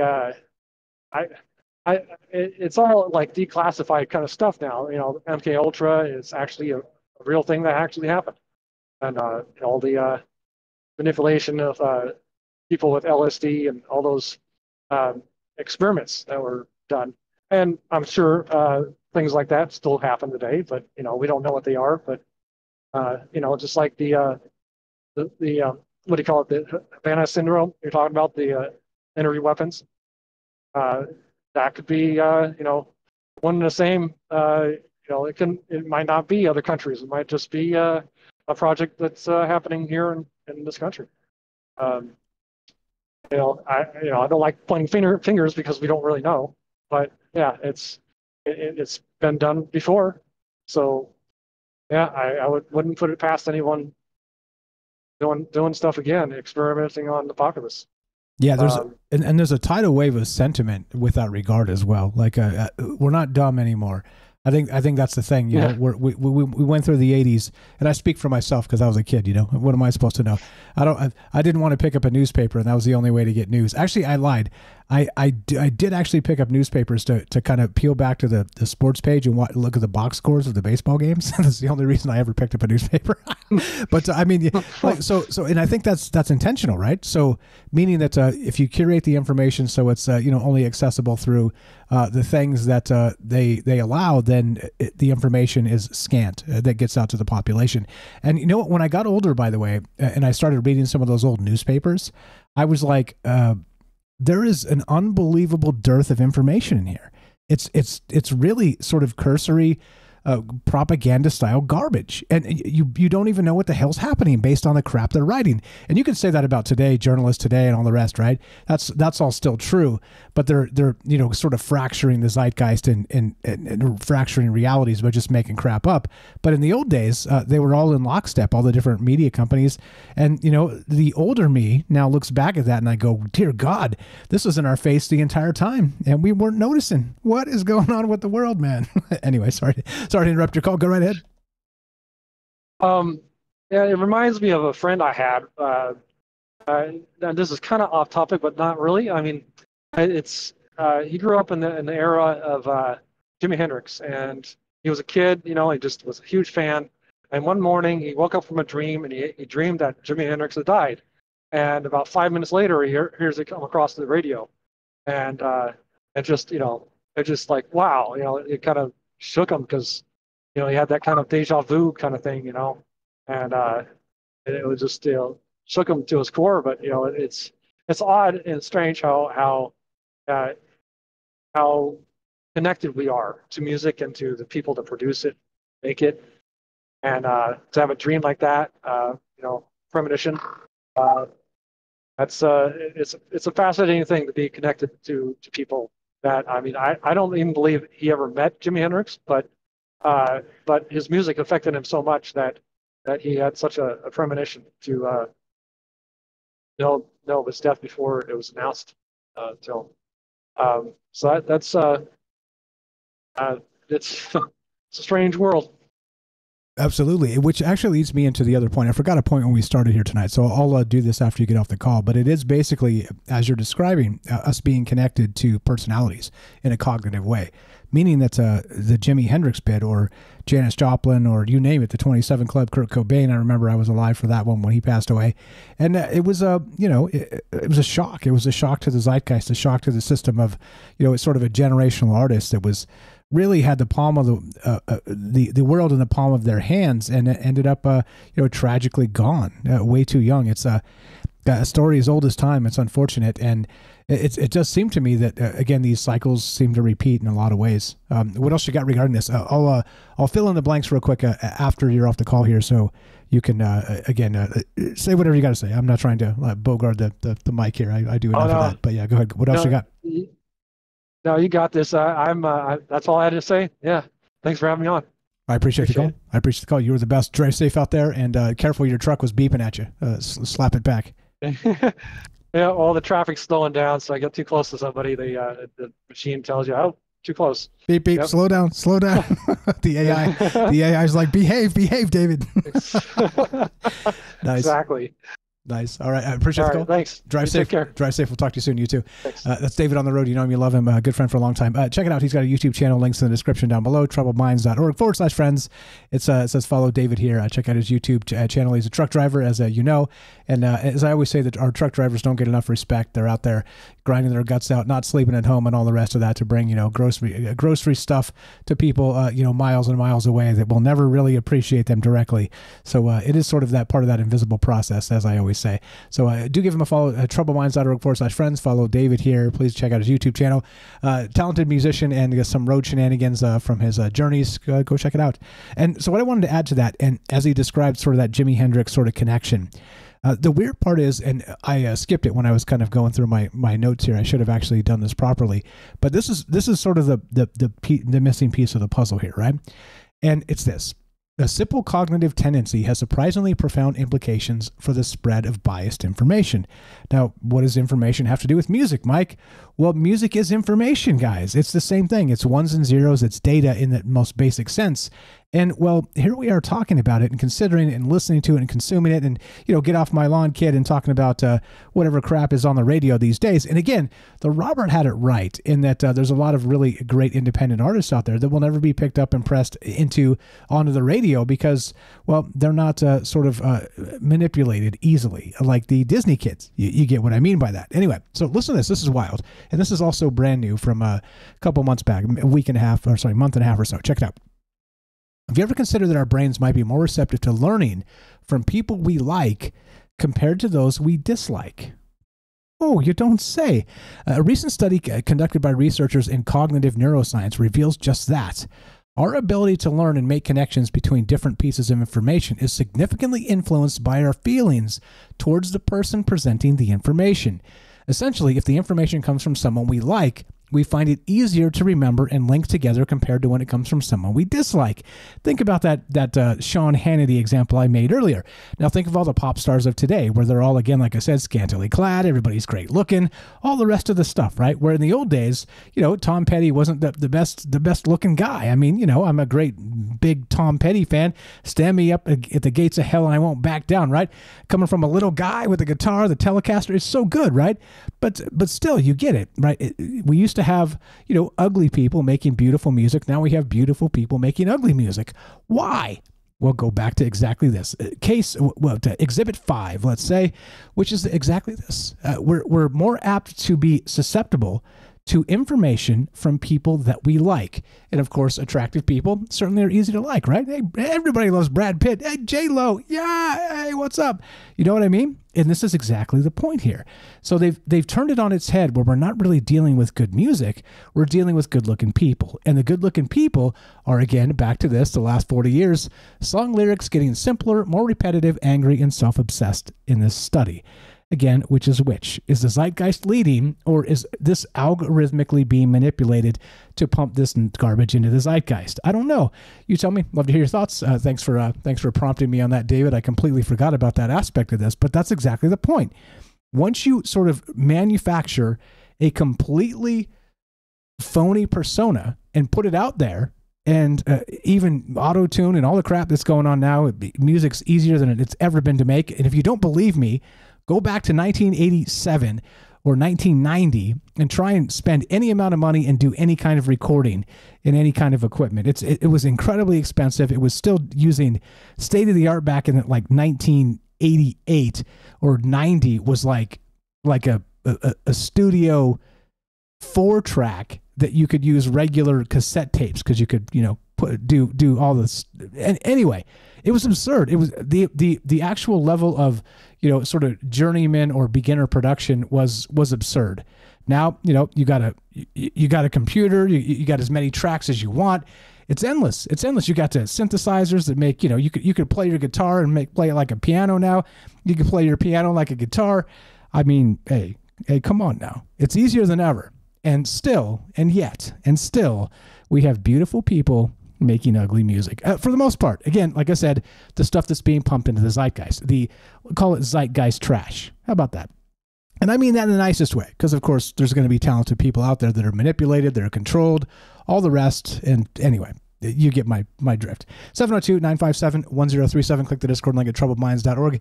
Lots of questions tonight. Does this trace back to Havana syndrome or not? Let's go to Amy in Utah. What's up, my friend? You're on Troubled Minds. Welcome back. Go right ahead.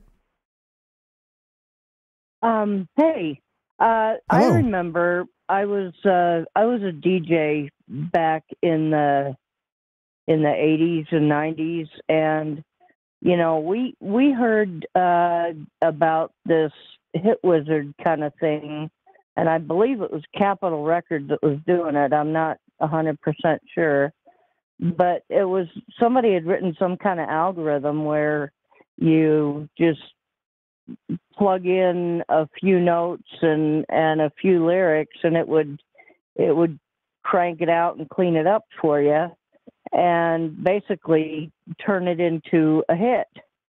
And it was only certain people were having it used on them, and it made them like superstars. And this was in the 90s, you know. But I remember some information going around the radio stations at that time about this particular process that they were using. And I thought at the time, no, that can't be true. That they can't do that. That's not music. Music comes from the soul and comes from the heart, and you know, it doesn't come from some machine that just spits it out. And I'm finding out more and more that it actually does. It's actually, a lot of it's fake. Yeah, well, that doesn't surprise me. So heartbroken. Yeah, that's one of those things that it's been for a long time. Even sort of in the in the early '80s, late '70s, there was that whole they sort of had the ghost performers on the tracks that would, the background singers were actually kind of singing lead and, this type of stuff. It was, manufactured. It was very manufactured to be that way because they had more talented people as session musicians than the actual, names themselves. And that wasn't, of course, the rule. There's a lot of very talented people. Don't get me wrong on this. But I'm just saying that it's definitely been sort of a smoke and mirrors situation for a very long time in that regard. And I don't think much has changed, except, until recently. Now we have AI music entirely. And this is going to be interesting to kind of pay attention to this, because a lot of the AI stuff is scraping the music that were, the history of music. And a lot of the modern artists that are super rich are like, screw that. Like, you can't train your AI on my music, right? I mean, and let's be fair, by the way. Let's throw Billie Eilish out and Katy Perry out and whatever. They're all their contemporaries, and I'm not saying those two are the same. I'm again picking some very popular artists. Katy Perry a little ways back, Billie Eilish more recently. You can throw the names in there as you like. Let's say throw out the last 20 years of music is kind of my point, right? In its entirety. And you're going to tell me you're not going to get great music by scraping everything from, let's say the year 2000 back to the beginning of music that we have, recorded music.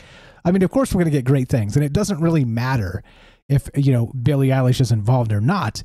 She's just hella mad and wants a cut because she's going to feel all these artists that are super rich and famous are going to feel slighted. Like, okay, now anybody can make, wink, wink, great music. Well, what comes next? Times, that's for sure. You don't have to touch that. It was just sort of an aside here. That's something we'll keep an eye on as this develops, because the powerful artists are super pissed and mounting a massive lawsuit. So we'll see how that plays out. What else you got? Go ahead.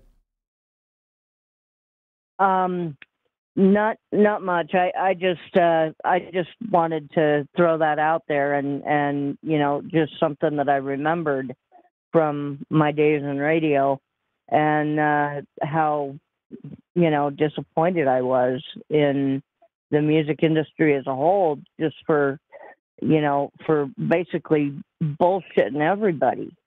Oh, can I say that? I'm sorry if I. No, you're fine. We're not technically on the radio. We're on our own radio station, so we can say whatever the hell we want. But yeah, you're fine. No, but I think notoriously that's been one of the main arguments against the music industry. It was kind of a monolith, even though they had like 3 major publishers. It was still, a very, very, very much pay to play, very much whose son you are, who's in the family, this type of stuff, right? I mean, it was as they say, a good old boys club, even back in the day. And the young people they gave a chance, they would even put under contract and then charge them for all the recording time and stuff. And then they have to put them on tour as like indentured servants to like pay off their debt to the record companies by touring. And then once they, kind of either made the decision to write them off and, not renew, they basically had just made a bunch of money on them, whether the thing hit or not. And then they just release them and then, again, start over. And it's ridiculous. And that's the way it used to work. Very casting couch-esque, if you know what I mean. Yes, very much so. And my dad was a musician. He was a really good musician. He actually backed Johnny Cash a couple of times, and because one of his house band wasn't, or one of his band members wasn't able to be there, so they called my dad, and. Yeah, my dad got an offer to work at the Grand Ole Opry to be part of the house band, and he turned it down. And he said that wasn't the kind of life that he wanted for his family. And I gotta give mad props to him for that, because he knew what it was all about before he even got involved, and he wasn't about to take his family down that road.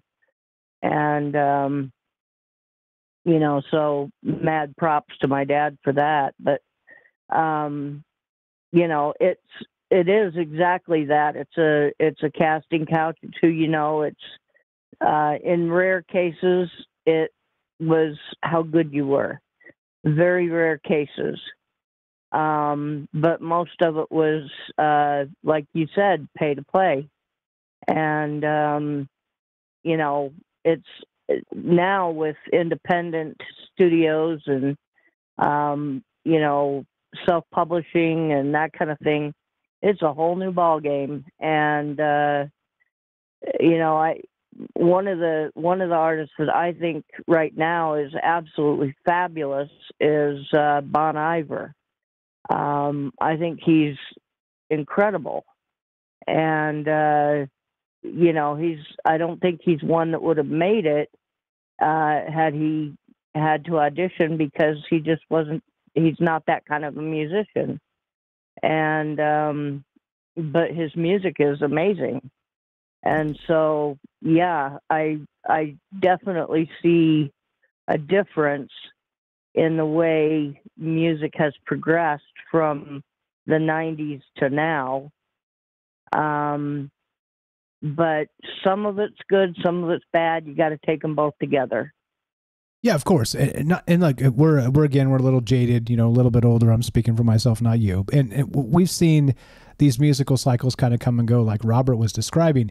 But let's not fool ourselves. Back in 1985, there was a lot of crappy music too. So I mean, some things never change. And absolutely. Yeah, exactly. So like I said, I mean, if you want to call me a crank, I know you're not going to, but I mean, anybody out there listening, if you're like, oh, this guy's just a crank, he's crapping on new music. I don't know about that. Is kind of my point, is that there was a lot of crappy music in 1985 as well. That's really what I wanted to say about that. Some things never change, and crappy music will continue to be made, including by myself, by the way. I'm also a crappy musician in my own right, and I've written plenty of crappy songs that are remaining unreleased for exactly that reason. Amazing stuff. And go ahead. Let's not forget how bad Devo was. I mean, come on. If we really want to point fingers, that's where the first one goes, in my opinion. Sure, fair enough. I mean, I think a little subjectivity in the taste there. We're going to get a bunch of different people saying a bunch of different things in that regard, but I do respect your opinion there. Before I let you go, you got to take on the Havana Syndrome bit. Do you think this is real? You think this is Russia? Do you think this is propaganda? And do you think it has anything to do with sort of music? Notice how the two things could be similar in terms of a directed energy weapon, meaning sound waves, like subsonic sound waves. Well, I remember hearing about a thing called Donnerspreck, which was a weapon that was actually used during the Second World War by the Nazi regime, and basically it means thunder speak is what how it translates, and it was something that they would use, very similar to AI and voice perfecting, and it was some kind of technology that they would add to the speakers when Hitler was giving a speech, and it made him sound more, it gave him a deeper tone, and made him sound more sharp, and it enhanced his voice. And so, yeah, I think there is something to it. I don't know exactly what or in what direction to follow it, but yeah, I definitely think there's something to it. Fair enough. I don't know exactly the answers either, because if I did, I'd just be like, here are the answers, guys, and then they'd probably come and arrest me. But I mean, and I only say that halfway tongue in cheek because one, I really don't know the answers, and I do really mean if I did, they would probably arrest me. That was the joke, not that I letting on that I know something I don't really know. But anyway, yeah, amazing call, and I think that's exactly the point we need to consider. Don't forget, 1985 kind of sucked too in its own way. Musically, there's a lot of good stuff, but there's a lot of crap they pushed on the radio as well. So, well said. All the rest, and thank you for the call. Unless you got anything else to add. Thanks. Nope, nothing else. I just wanted to say thanks for sticking with what you're doing and making this world a more informed place.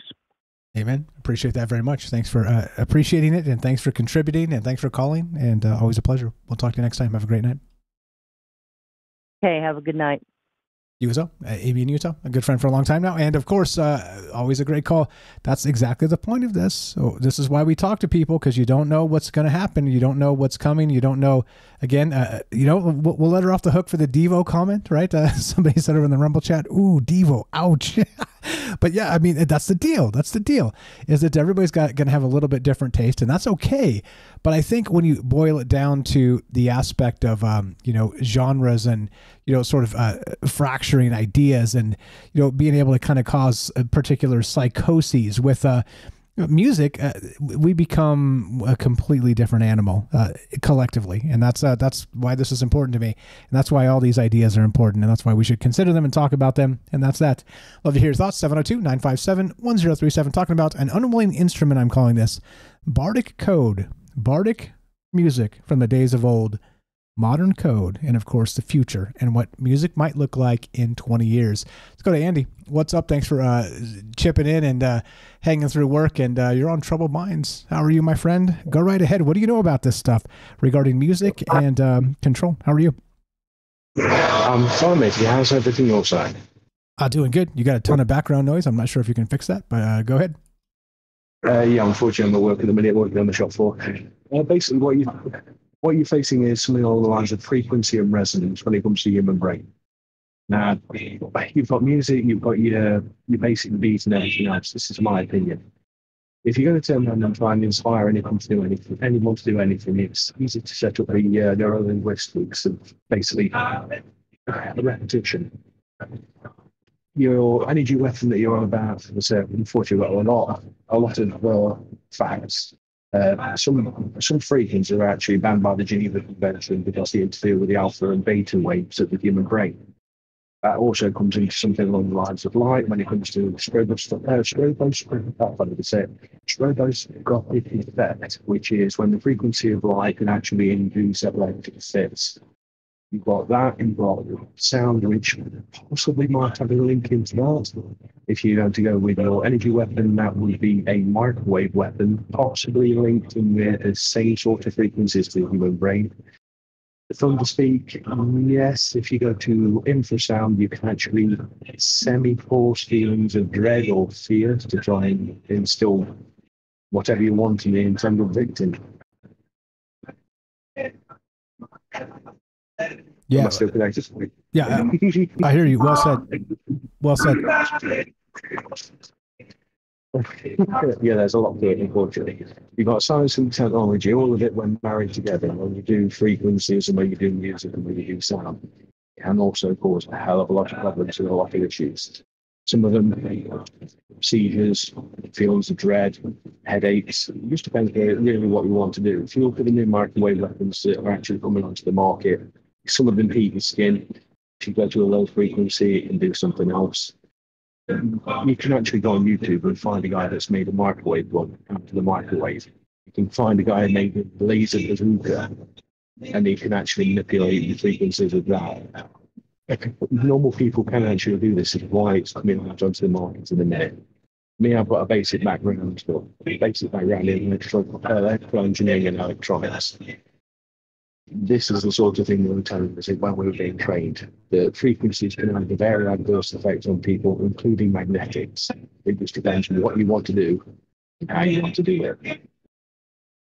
Yeah. Okay. So what is your take on? So do you think that they're pumping this into the zeitgeist, and we're echoing it, or is it the other way around? Like, what's happening? Are we being manipulated through the actual social pressure to create this music, or are we being manipulated to by the entities to sort of echo it with manipulated algorithmic pressing garbage music into the zeitgeist. What's your take on that? In all honesty, mate, true trouble-wise, it's all of the above. You've got not one person that's doing this, not one group that's doing this, and all, unfortunately, it's going through a cacophony of symphony of absolute chaos. And unfortunately, we're just picking through it at the minute.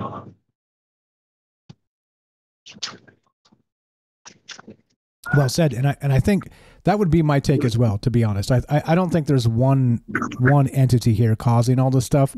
I think there's a lot of things happening and manipulating each other, and then we're sort of feedback, making echoes of this same sort of sound or yeah, everything else. What else you got? Go ahead. I would say all forms of advertising, even the subliminal stuff in the cartoons in the 1960s, going all the way up to the 1970s, where you ended up with single flashes of imagery to get people to buy things. The human populace have been programmed over a long period of time for various things. It is groups on groups of things and people doing various other bits and bobs. You've just got to take a step back, unfortunately, get your bearings and go down the troubled minds rabbit hole. It's a deep pit down here, mate.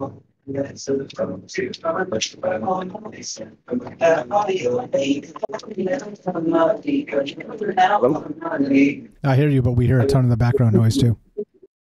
Sorry, I'm trying to move away from the speaker. More music. Basically, as I say, it's a very deep rabbit hole we go down when it comes down to this. When you try and look into various things, you've just got to steel yourself and take a step into the breach, unfortunately. But it will all come out in the wash eventually. Amen. Amen. Well said. Thank you for sharing those links. I'll drop them in the description here as well.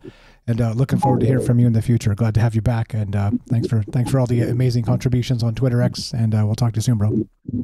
No worries. Stay safe. Goodbye. You as well. Have a great night.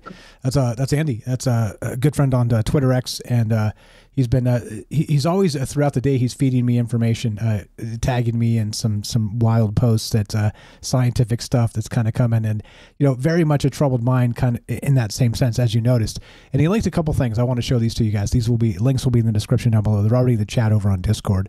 If you haven't joined the Discord, now's a good time. troubledminds.org. Click the Discord link. So infrasound is what he was talking about. Sometimes referred to as low frequency sound, describes sound waves with the frequency below the lower limit of human audibility, generally 20 hertz, as defined by the ANSI 2013 standard. Hearing becomes gradually less sensitive as frequency decreases. So for humans to perceive infrasound, the sound pressure must be sufficiently high.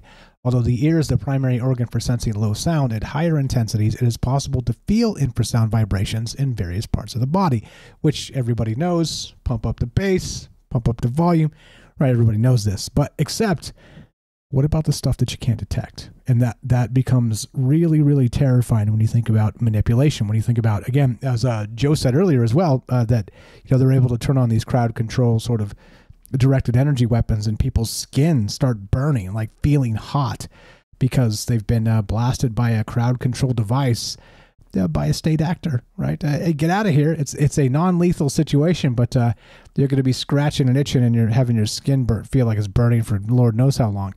Weird stuff afoot. And yeah, like Harp, what's up, Lily in Australia? How you doing? Yeah, wild stuff. I don't know. No answers from me, just more questions when we look at this stuff. But that's the final missing piece of the puzzle here. I think infrasound for sure. And then he also linked this. You can find links will be in the description. RoyalSociety.org, brainwaves, neuroscience, conflict, and security, talking about exactly this type of stuff. The neuroscience and how all this is affected by, as we were describing all night, this whole simple cognitive tendency has surprisingly profound implications, meaning if you like the person saying the information, you're very much more likely to be perceptive to that information. Because Michael Strange here, yours truly, is such a charismatic, good-looking young man, and I say that halfway tongue-in-cheek, you're already halfway brainwashed, right? And so you get the meaning. You put the 20-year-old girl in the too tight clothing, and then suddenly whatever comes out of her mouth, you're like, yeah, I agree. I agree. I mean, and that becomes problematic, doesn't it? But as we've always said, and as, like I said, if you look at the past 40 years of music, you see how it has changed that meme. The meme has become We used to have ugly people making beautiful music. Now we have beautiful people making ugly music. And back to the original idea. Song lyrics getting simpler, more repetitive, angry, and self-obsessed. Oh, everybody got a TikTok channel? TikTok channel. Yeah. Funny enough, a quick TikTok story. I was doing what I do around town, moving stuff from A to B and stuff, support staff and, wild stuff. I'm in some weird places, and I was rolling through this public space, and there was like 4 teeny bopper girls, right? And it was like this sort of hallway and like this fancy shopping center. And they had their little phone down on the ground up against like the wall of a store. And they were kind of in the side. It's like calling it an alley is stupid because it's just a space between 2 very fancy stores, right? Like kind of a nice walkway. And anyway, so they're all dancing and stuff, right? And I come up and I'm like, oh dear God, I'm going to be in a TikTok video, right? So I'm like, oh God, am I going to go around? I'm like, wait till they're done and then click the button and then I hurry through real fast. But they were totally recording TikTok to some music track playing and they're all dancing in sync. And I was like, oh, get me out of here, right? It was like that. But this is exactly the point. Now that we can do this stuff and have the technology to become sort of that self-centered, self-obsessed, lyrical monster, lyrical gangster, if you know the term, and the reference there, then maybe, just maybe, this is exactly what we've always expected. Sort of the ego coming to the forefront and everybody wanting to be a superstar, everybody wanting to be whatever it happens to be. I don't know. It's just a funny story. You notice this happening everywhere around you all the time. And even to the point where it's annoying the crap out of people. You see some of these videos of, people putting TikTok, a phone on like the escalator and like dancing their way up the escalator as like the thing's recording, and they run up real fast and try to pick it up before the escalator eats it or somebody steals their phone. I mean, this is the type of stuff where you're like, all right, I mean, at what point are we a little over obsessed with ourselves? You get what I mean? Yeah. Anyway, what's up? What's up, YY? Michael, you can say anything to us and we would obey. Okay. All right. I'll remember that. And with great power comes great responsibility. Anyway, so we're talking about this whole bit, right? The old an unwilling instrument, I'm calling this, but that's us. That's the human instrument, the human mind, the gray matter between our ears, as I always say. Bardic code in the future. What does music look like in 20 years?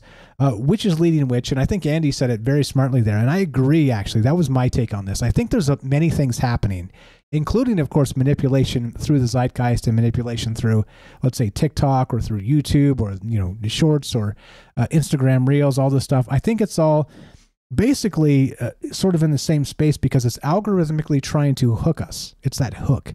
But it's the shortest, fastest hook possible. It's like the 10-second, 15-second video that, look, if you've ever tried to make a TikTok video, it's hard, right? Because, I'm not a 20-year-old female with, too tight clothing, right? And the dancing and whatnot. But you get what I mean. Right? There's the hook. There's the hook with TikTok these days, that type of thing. Dancing around, jiggling, and singing, not even singing, lip syncing to a thing, right? Well, a guy like me does that as for all of my amazing tendencies and best qualities. It's not going to hook anybody, right? Like nobody's watching that. They're like, what is with this old guy shaking his ass on the interwebs? Get next. You get like half a second of watch time. You get it? Anyway, point is that I think all of these things are coming together in this massive manipulation sense. And I think that musically, we are in a bizarre space. And I hope the Robert's right.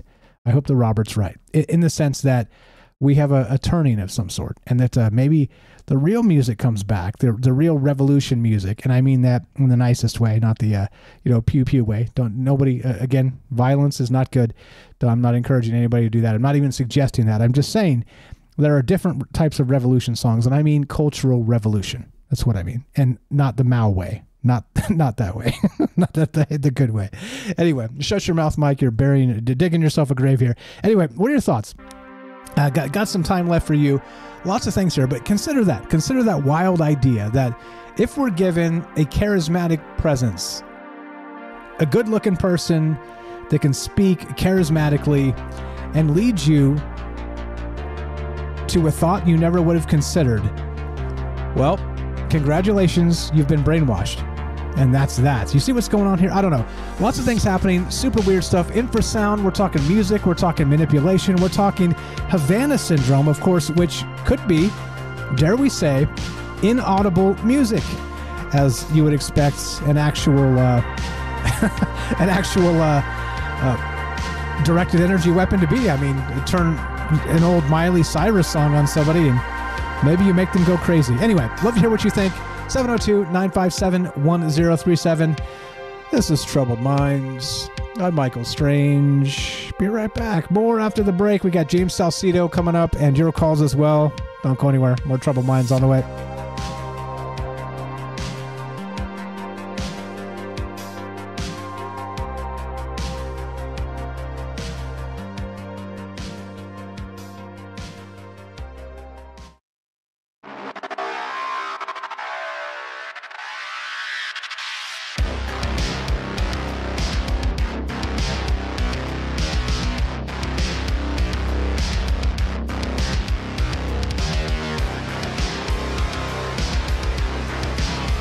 Welcome back to Troubled Minds. I'm your host, Michael Strange. We're streaming on YouTube, Rockfin, Rumble, Twitter, and Twitch. We are broadcasting live on the Troubled Minds radio network. That is KUAP Digital Broadcasting.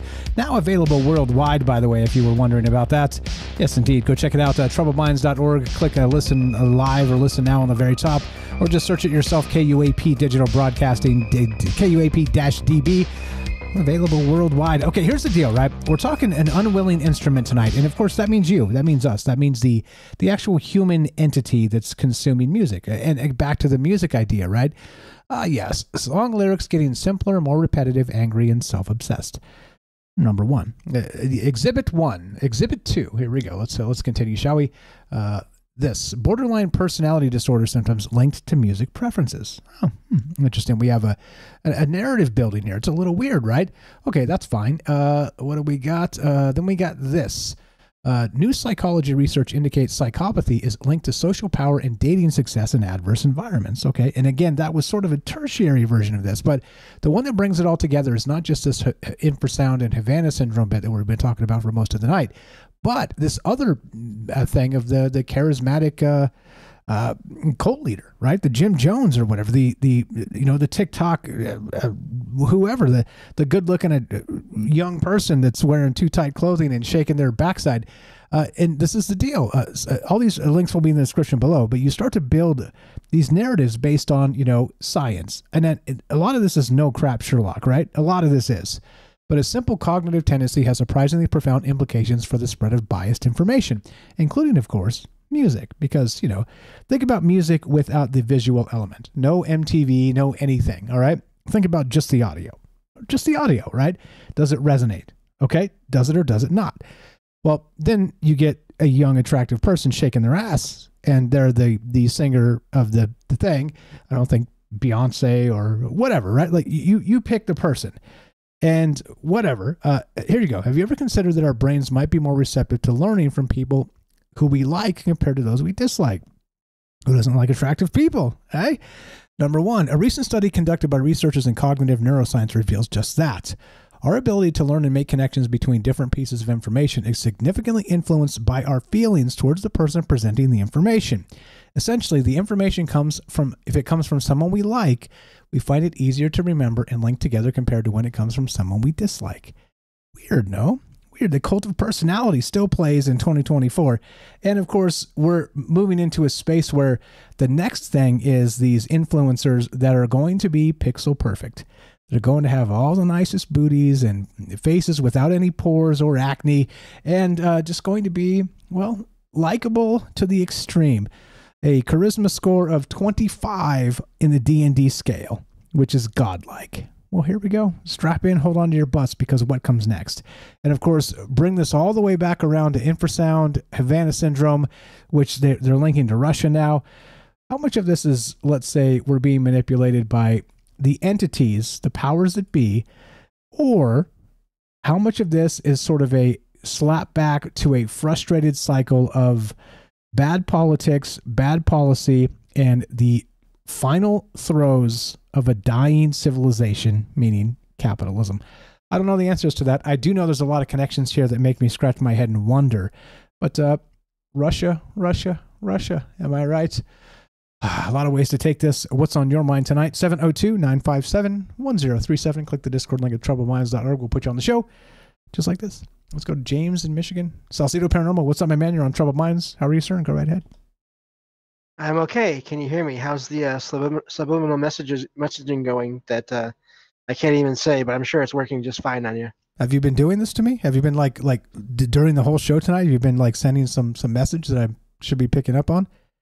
Maybe, possibly. No, I wouldn't do that to you. Okay. Yes, James. Right away, James. Go right ahead, James.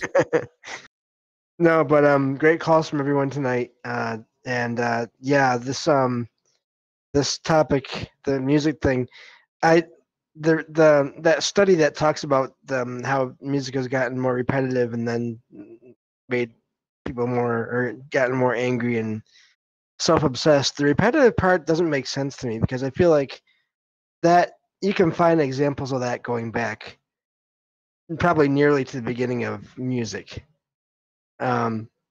So I kind of I don't want to say disagree, but I just have I kind of have a natural pushback against that sort of that idea that it's more repetitive.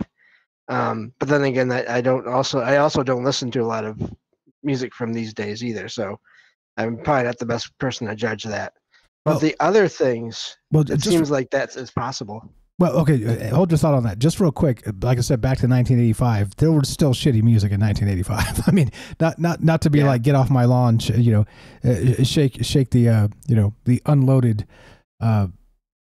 shake the stick at the kids off your lawn and be like, kids these days don't know how to make music. Just to change myself. I mean, look, you can make a joke and like the connotation is, it's a funny joke, right? But then suddenly it's like, I knew it. He's a murderer. Just stop it. People are so dumb these days. Meaning that every single thing is a threat. I'm not making threats. It's a joke. It was a metaphor. It was a bad metaphor that I caught myself halfway through. Shake the stick, get off my lawn, kids. But in 1985, music still sucked too. And you're right. There was a lot of repetition, and I think it was in the dance scene. I think it was in sort of the upcoming, these other spaces that were, as you would expect. I mean, you don't want like a dance music to be, like some sort of like a epic, poetic, Gilgamesh-like thing, right? Am I right? Anyway, sorry to interrupt. Go ahead on that or whatever else you had. I'd prefer whatever else you had because I just digressed in a really grotesque way.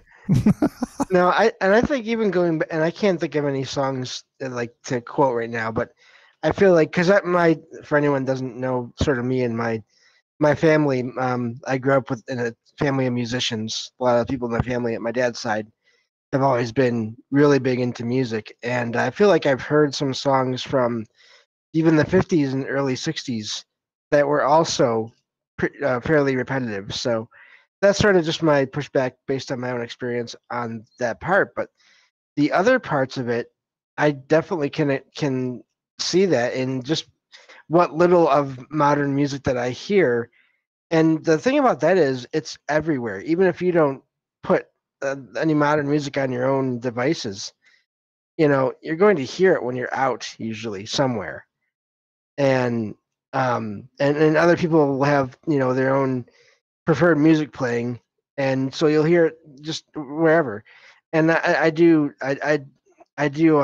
feel like that study has a point. There is a lot of anger, and I think that self-obsession is also there in a lot of cases.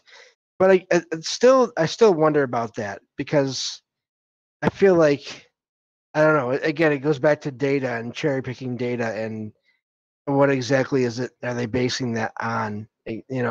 So I guess I just have questions about that, and it leads you back to something you mentioned earlier, which is the idea of propaganda. How much of this is propaganda? And I really don't know because I feel like there's so much music throughout time, and there's getting to be more and more. And it's just, for me, it seems really difficult to really truly make those kinds of statements in complete good faith that the studies are making. Yeah, 100%. Matt Sell says this, you're old when the grocery store is playing the jams.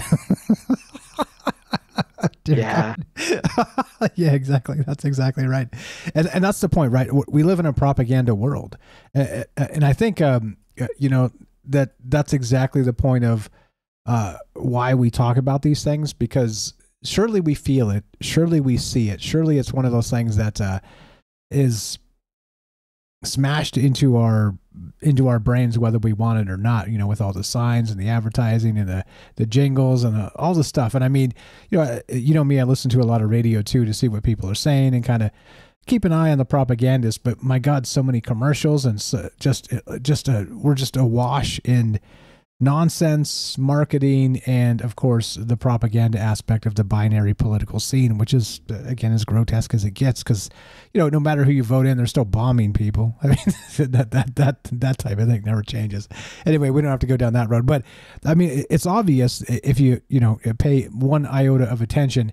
And, well, this is why I think they want us talking about Kim Kardashian's ass instead, or, having TikTok attention spans and, good looking young people shaking their asses and actually, 12-second lip sync challenges. It's the absurdity is there. We live in clown world, and that's a fact. But do you think this has something to do with Havana syndrome? You don't have to tackle that right away if you got more. But I couldn't help but wonder if this was connected in some way, the sort of mass media brainwashing, and then back to this Havana syndrome, the directed energy weapon, which is, could be infrasound, could be actual audio, which could be, I don't know, a song, this type of stuff. I don't really know, but you think there's a connection there, or what else you got? Of course, you don't have to listen to me.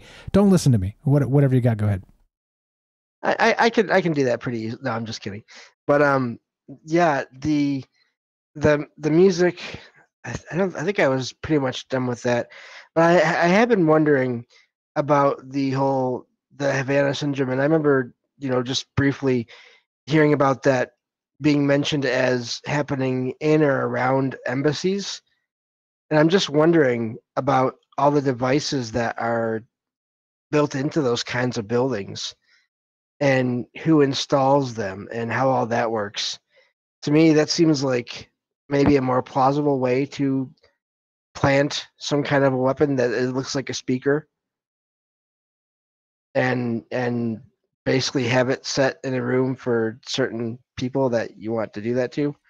That's the scary part to me, is I just wonder all the sort of the logistical stuff that goes into making those places or keeping those places updated, and how hard that would be.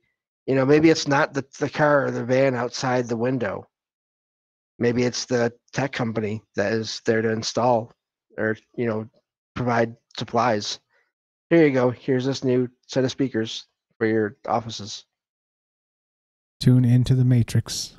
You'll be fine, yeah. James. Everything will be just fine. Yeah, I think that's what's coming, of course. Like, even if it's audible or not, that becomes really the question here, is what we're dealing with in terms of brainwashing, propaganda, and all the rest. But then how deep it goes. We talked about this before, of course, but now suddenly we have, again, isn't it wild how you kind of watch the news cycles and there's always new science that suggests, the same as the old science. It's like it's kind of like that meme, the astronaut, like, wow, the new science is the same as the old science. And there's like the astronaut always has been. That's like we're pretending like we're discovering all these new things, but half of the stuff we're talking about tonight is no shit Sherlock style. It's like, come on, really? Like, we knew this, so how is this like a new study? It's some new study with like 800 people or something. No offense to the 800 people, I'm sure they're fine people. That's kind of a small sample size when you're talking about an entire zeitgeist of individuals and what's happening and all the rest. It's I don't know, it's difficult, let's say, when we have these, new studies suggests, yeah, no shit. So did all the old studies, a lot of those said this too. So I don't know, where do we sit, and how much brainwash you think is cascading down on us in the audio spectrum, I guess. Yeah, and that reminded me of the one thing I forgot when it came to music too.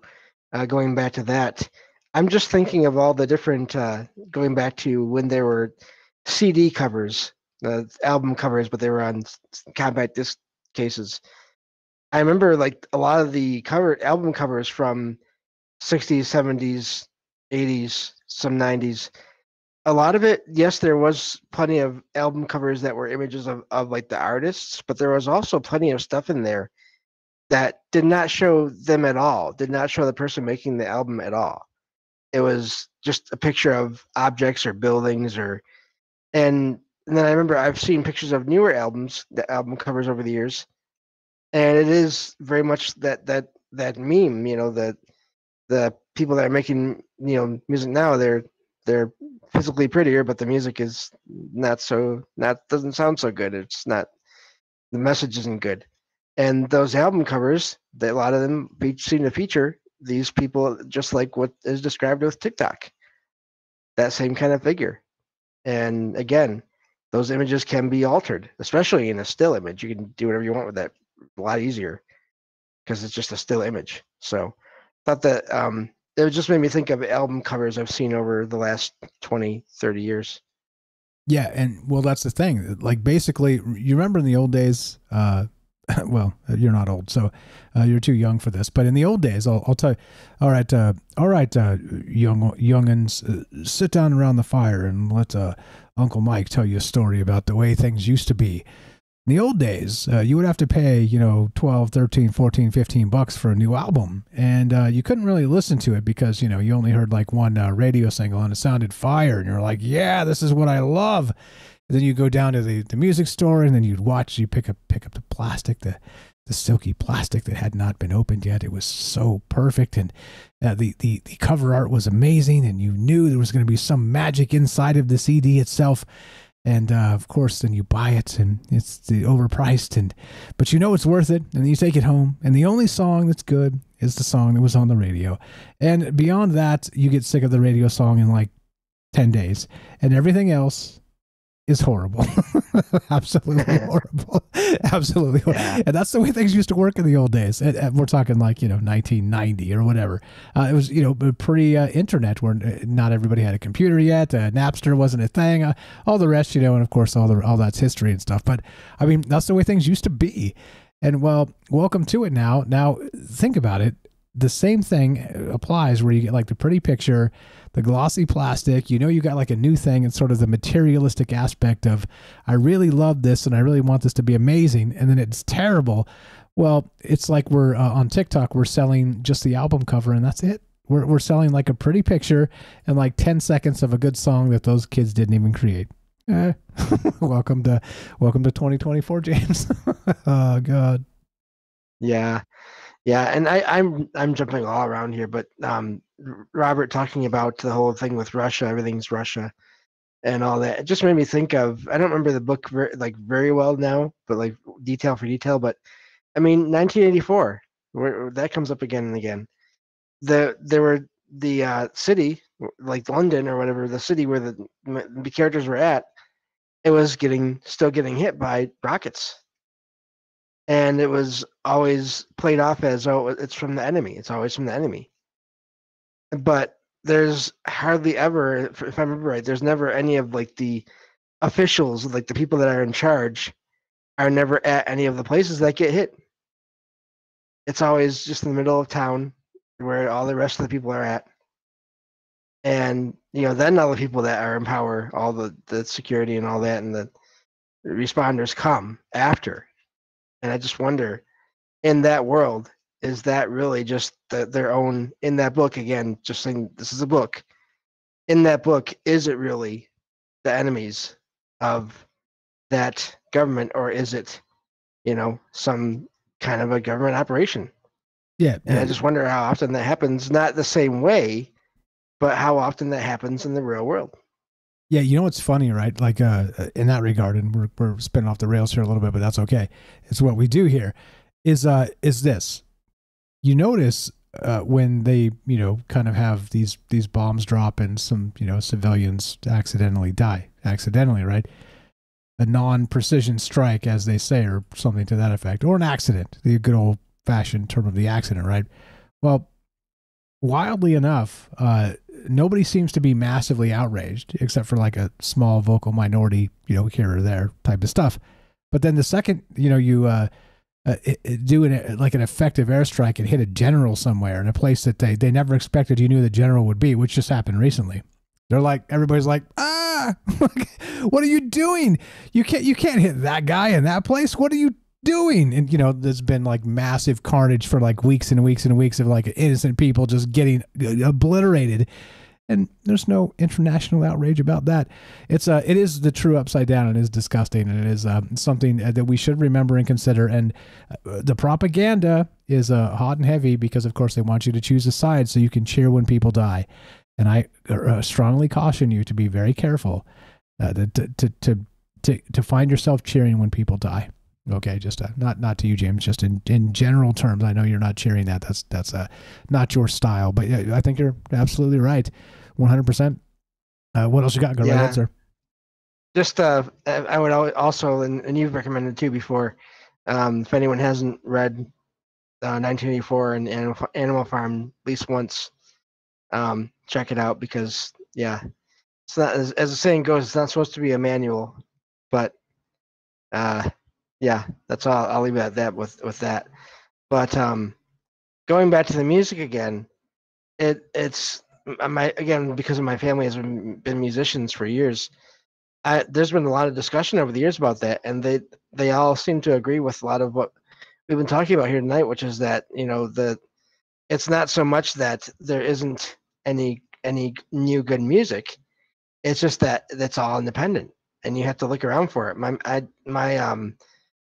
don't really look at it a lot, but like on Facebook, all my family is there, and half of what they share is videos of people that they're just finding, and in some cases it's even like kids or teenagers that are like prodigies with musical abilities.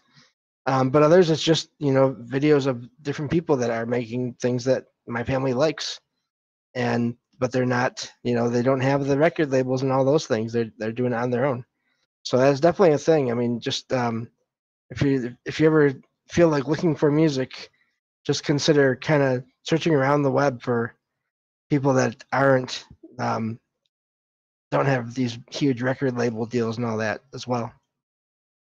Yeah, that's what the Robert was saying as well. Like you just gotta find the people, like there's talented people out there. It's just they're not pressed to the top for a very specific reason, which is wild. It's again living in the upside down. The most talented people, again, in like a fair society, you would expect the most talented people to be, not let's say, Elon Musk rich, or but at least doing good work and making a living, making some art that's talented stuff. But that's not the way the world works, because of course it's the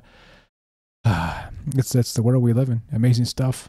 I had an idea, James, and so let me know how you feel about this. I'm kind of sometimes we get to the point where we've talked about this stuff over and over and over again, the same topic, and you get to the end of the third hour. And you get as long as you want, of course. But I'm like, we're talking about music tonight. Maybe we plug the Discord and do like a, sort of a DJ aspect. I'll play a few songs in the Discord after the show's over, which, might be soon or might not be soon. Let's see. But links are in the chat if anybody wants to join the Discord that haven't actually joined the Discord yet. Pop in and we'll do a few maybe some 80s tunes, some good music from the old days.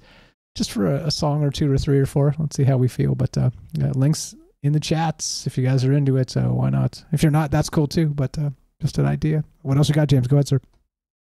No, it sounds good, and I'll just stick around and comment here and there as the rest of the show goes on. And then I'll definitely stick around for the music after. Give us the music. Give us the music. It will be music perfectly curated to make sure you are brainwashed going forward.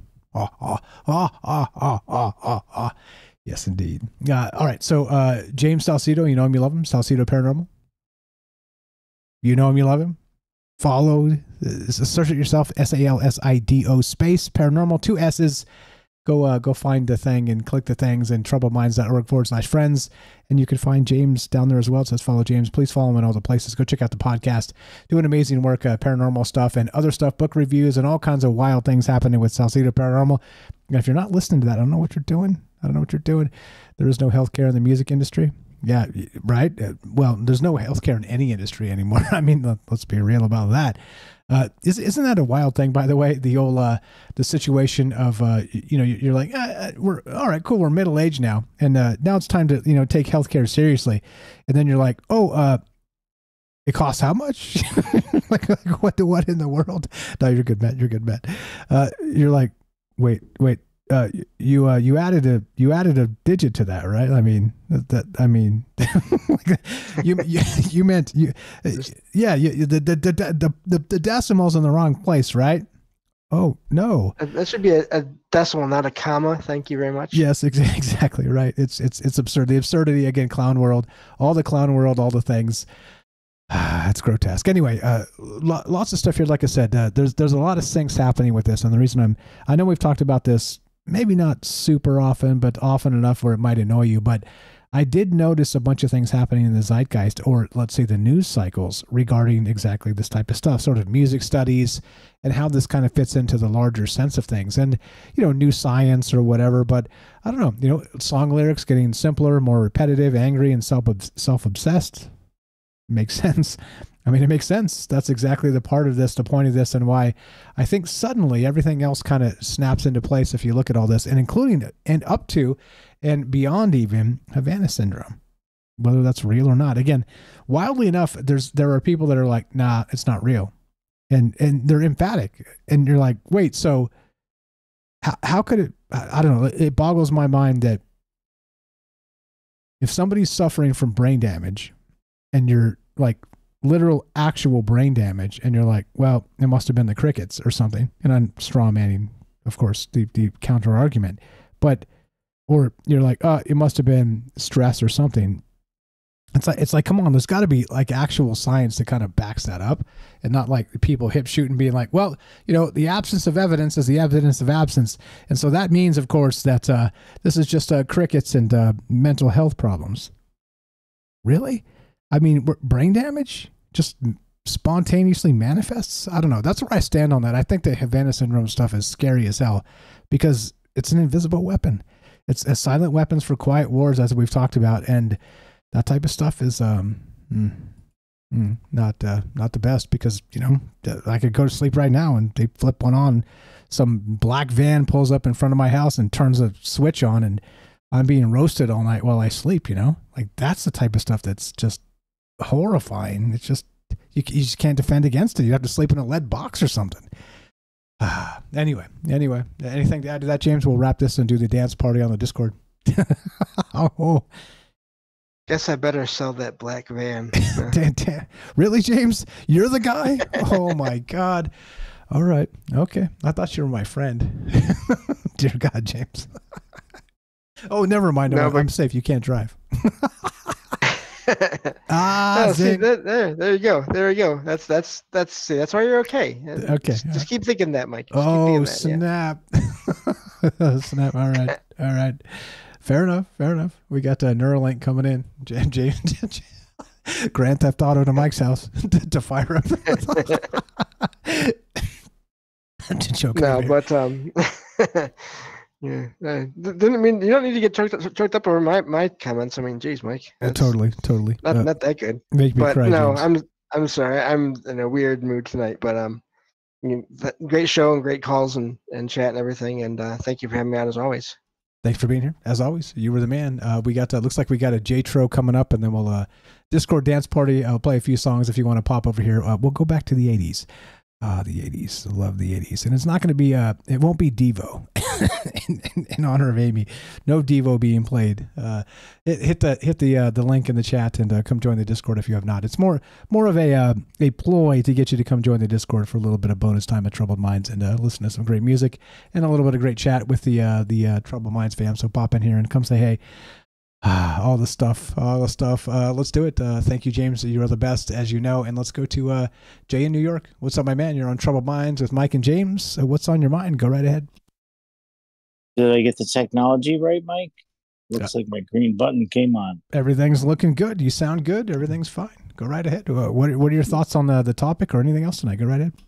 Well, I mean, I look back at the conversations that we've had about all these like things in the past.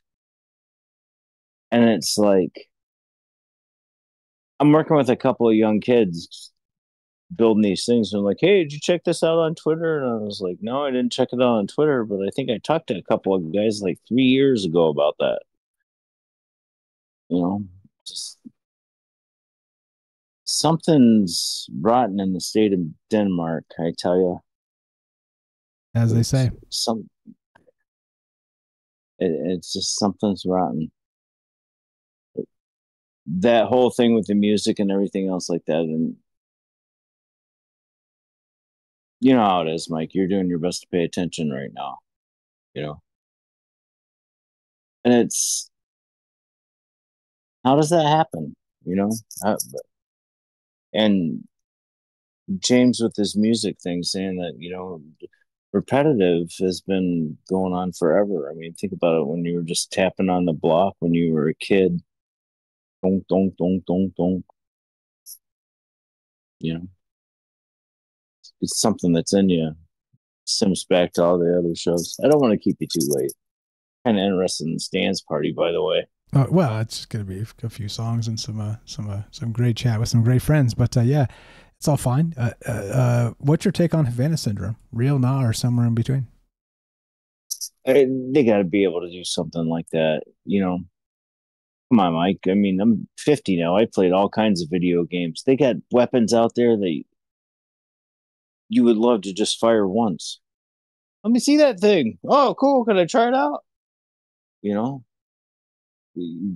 all the kids play Fortnite and Call of Duty and Grand Theft Auto. And by the way, when James shows up, it's going to be a Nissan Xterra. It's kind of a gold color because I'm going to teach you how to drive. And we're coming in a standard.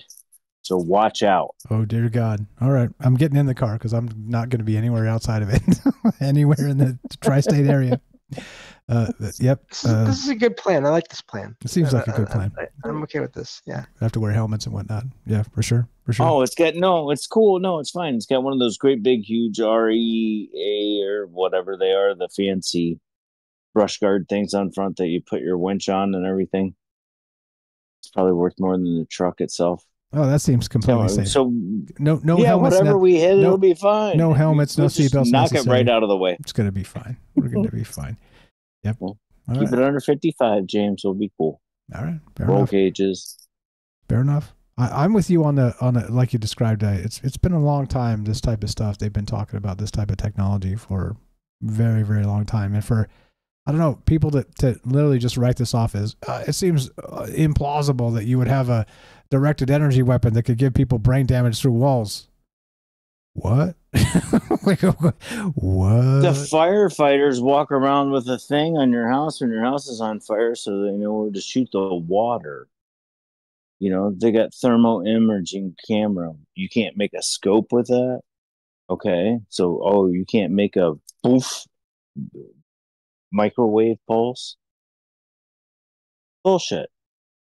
You know? Yeah.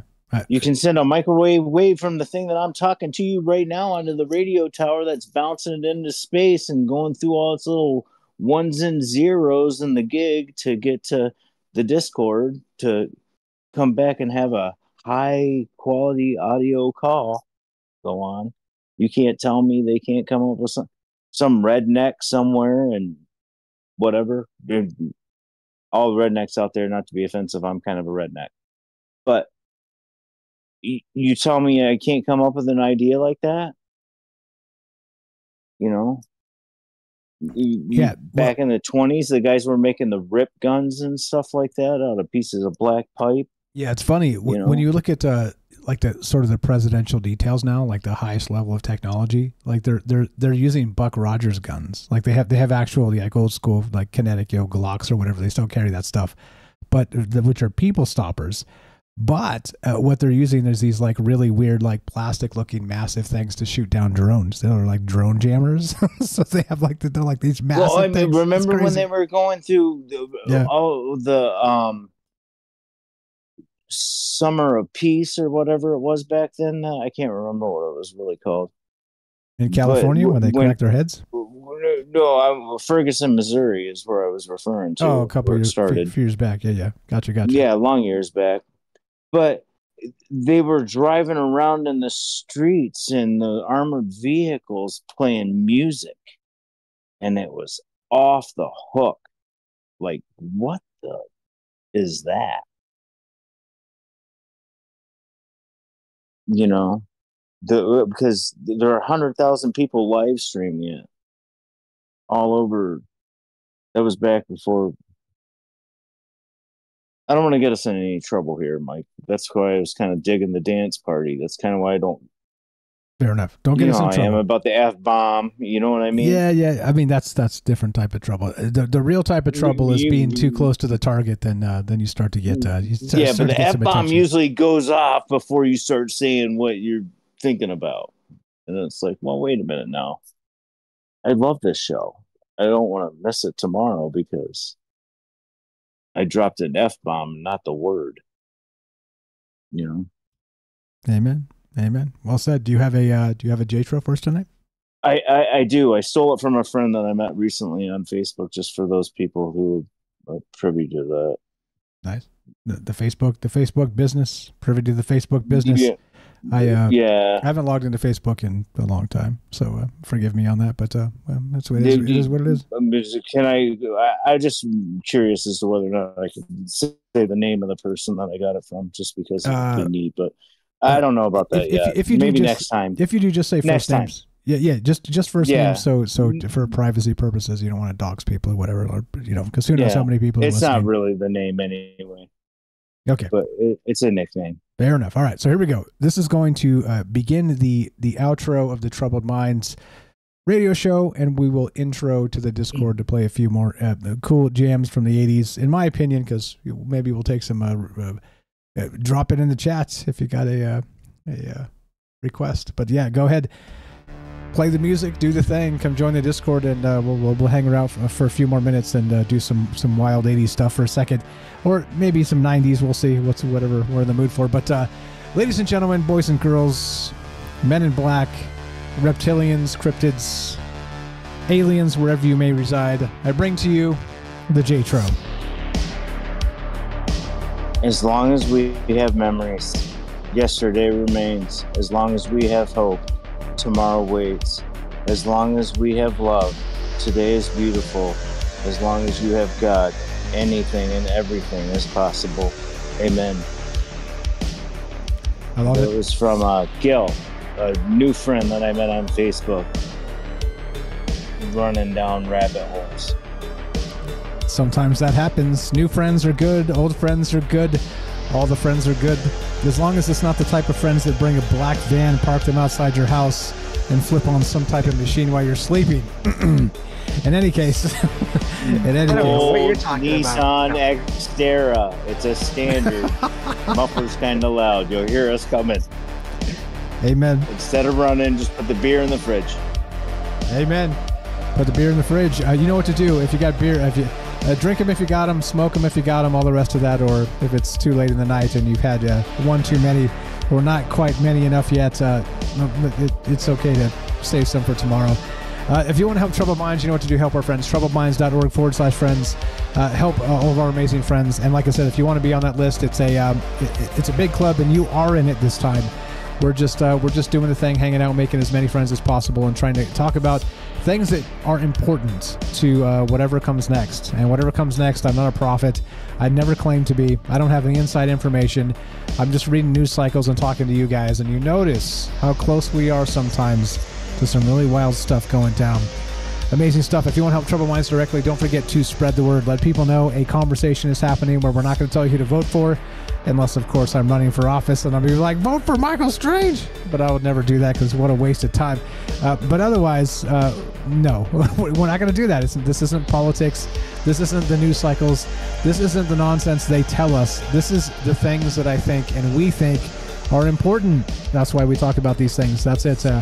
Click the Discord link. Come say hi. Come join the thing. A little bit of a few songs after this, and we'll just kick it and listen to some music together for a moment.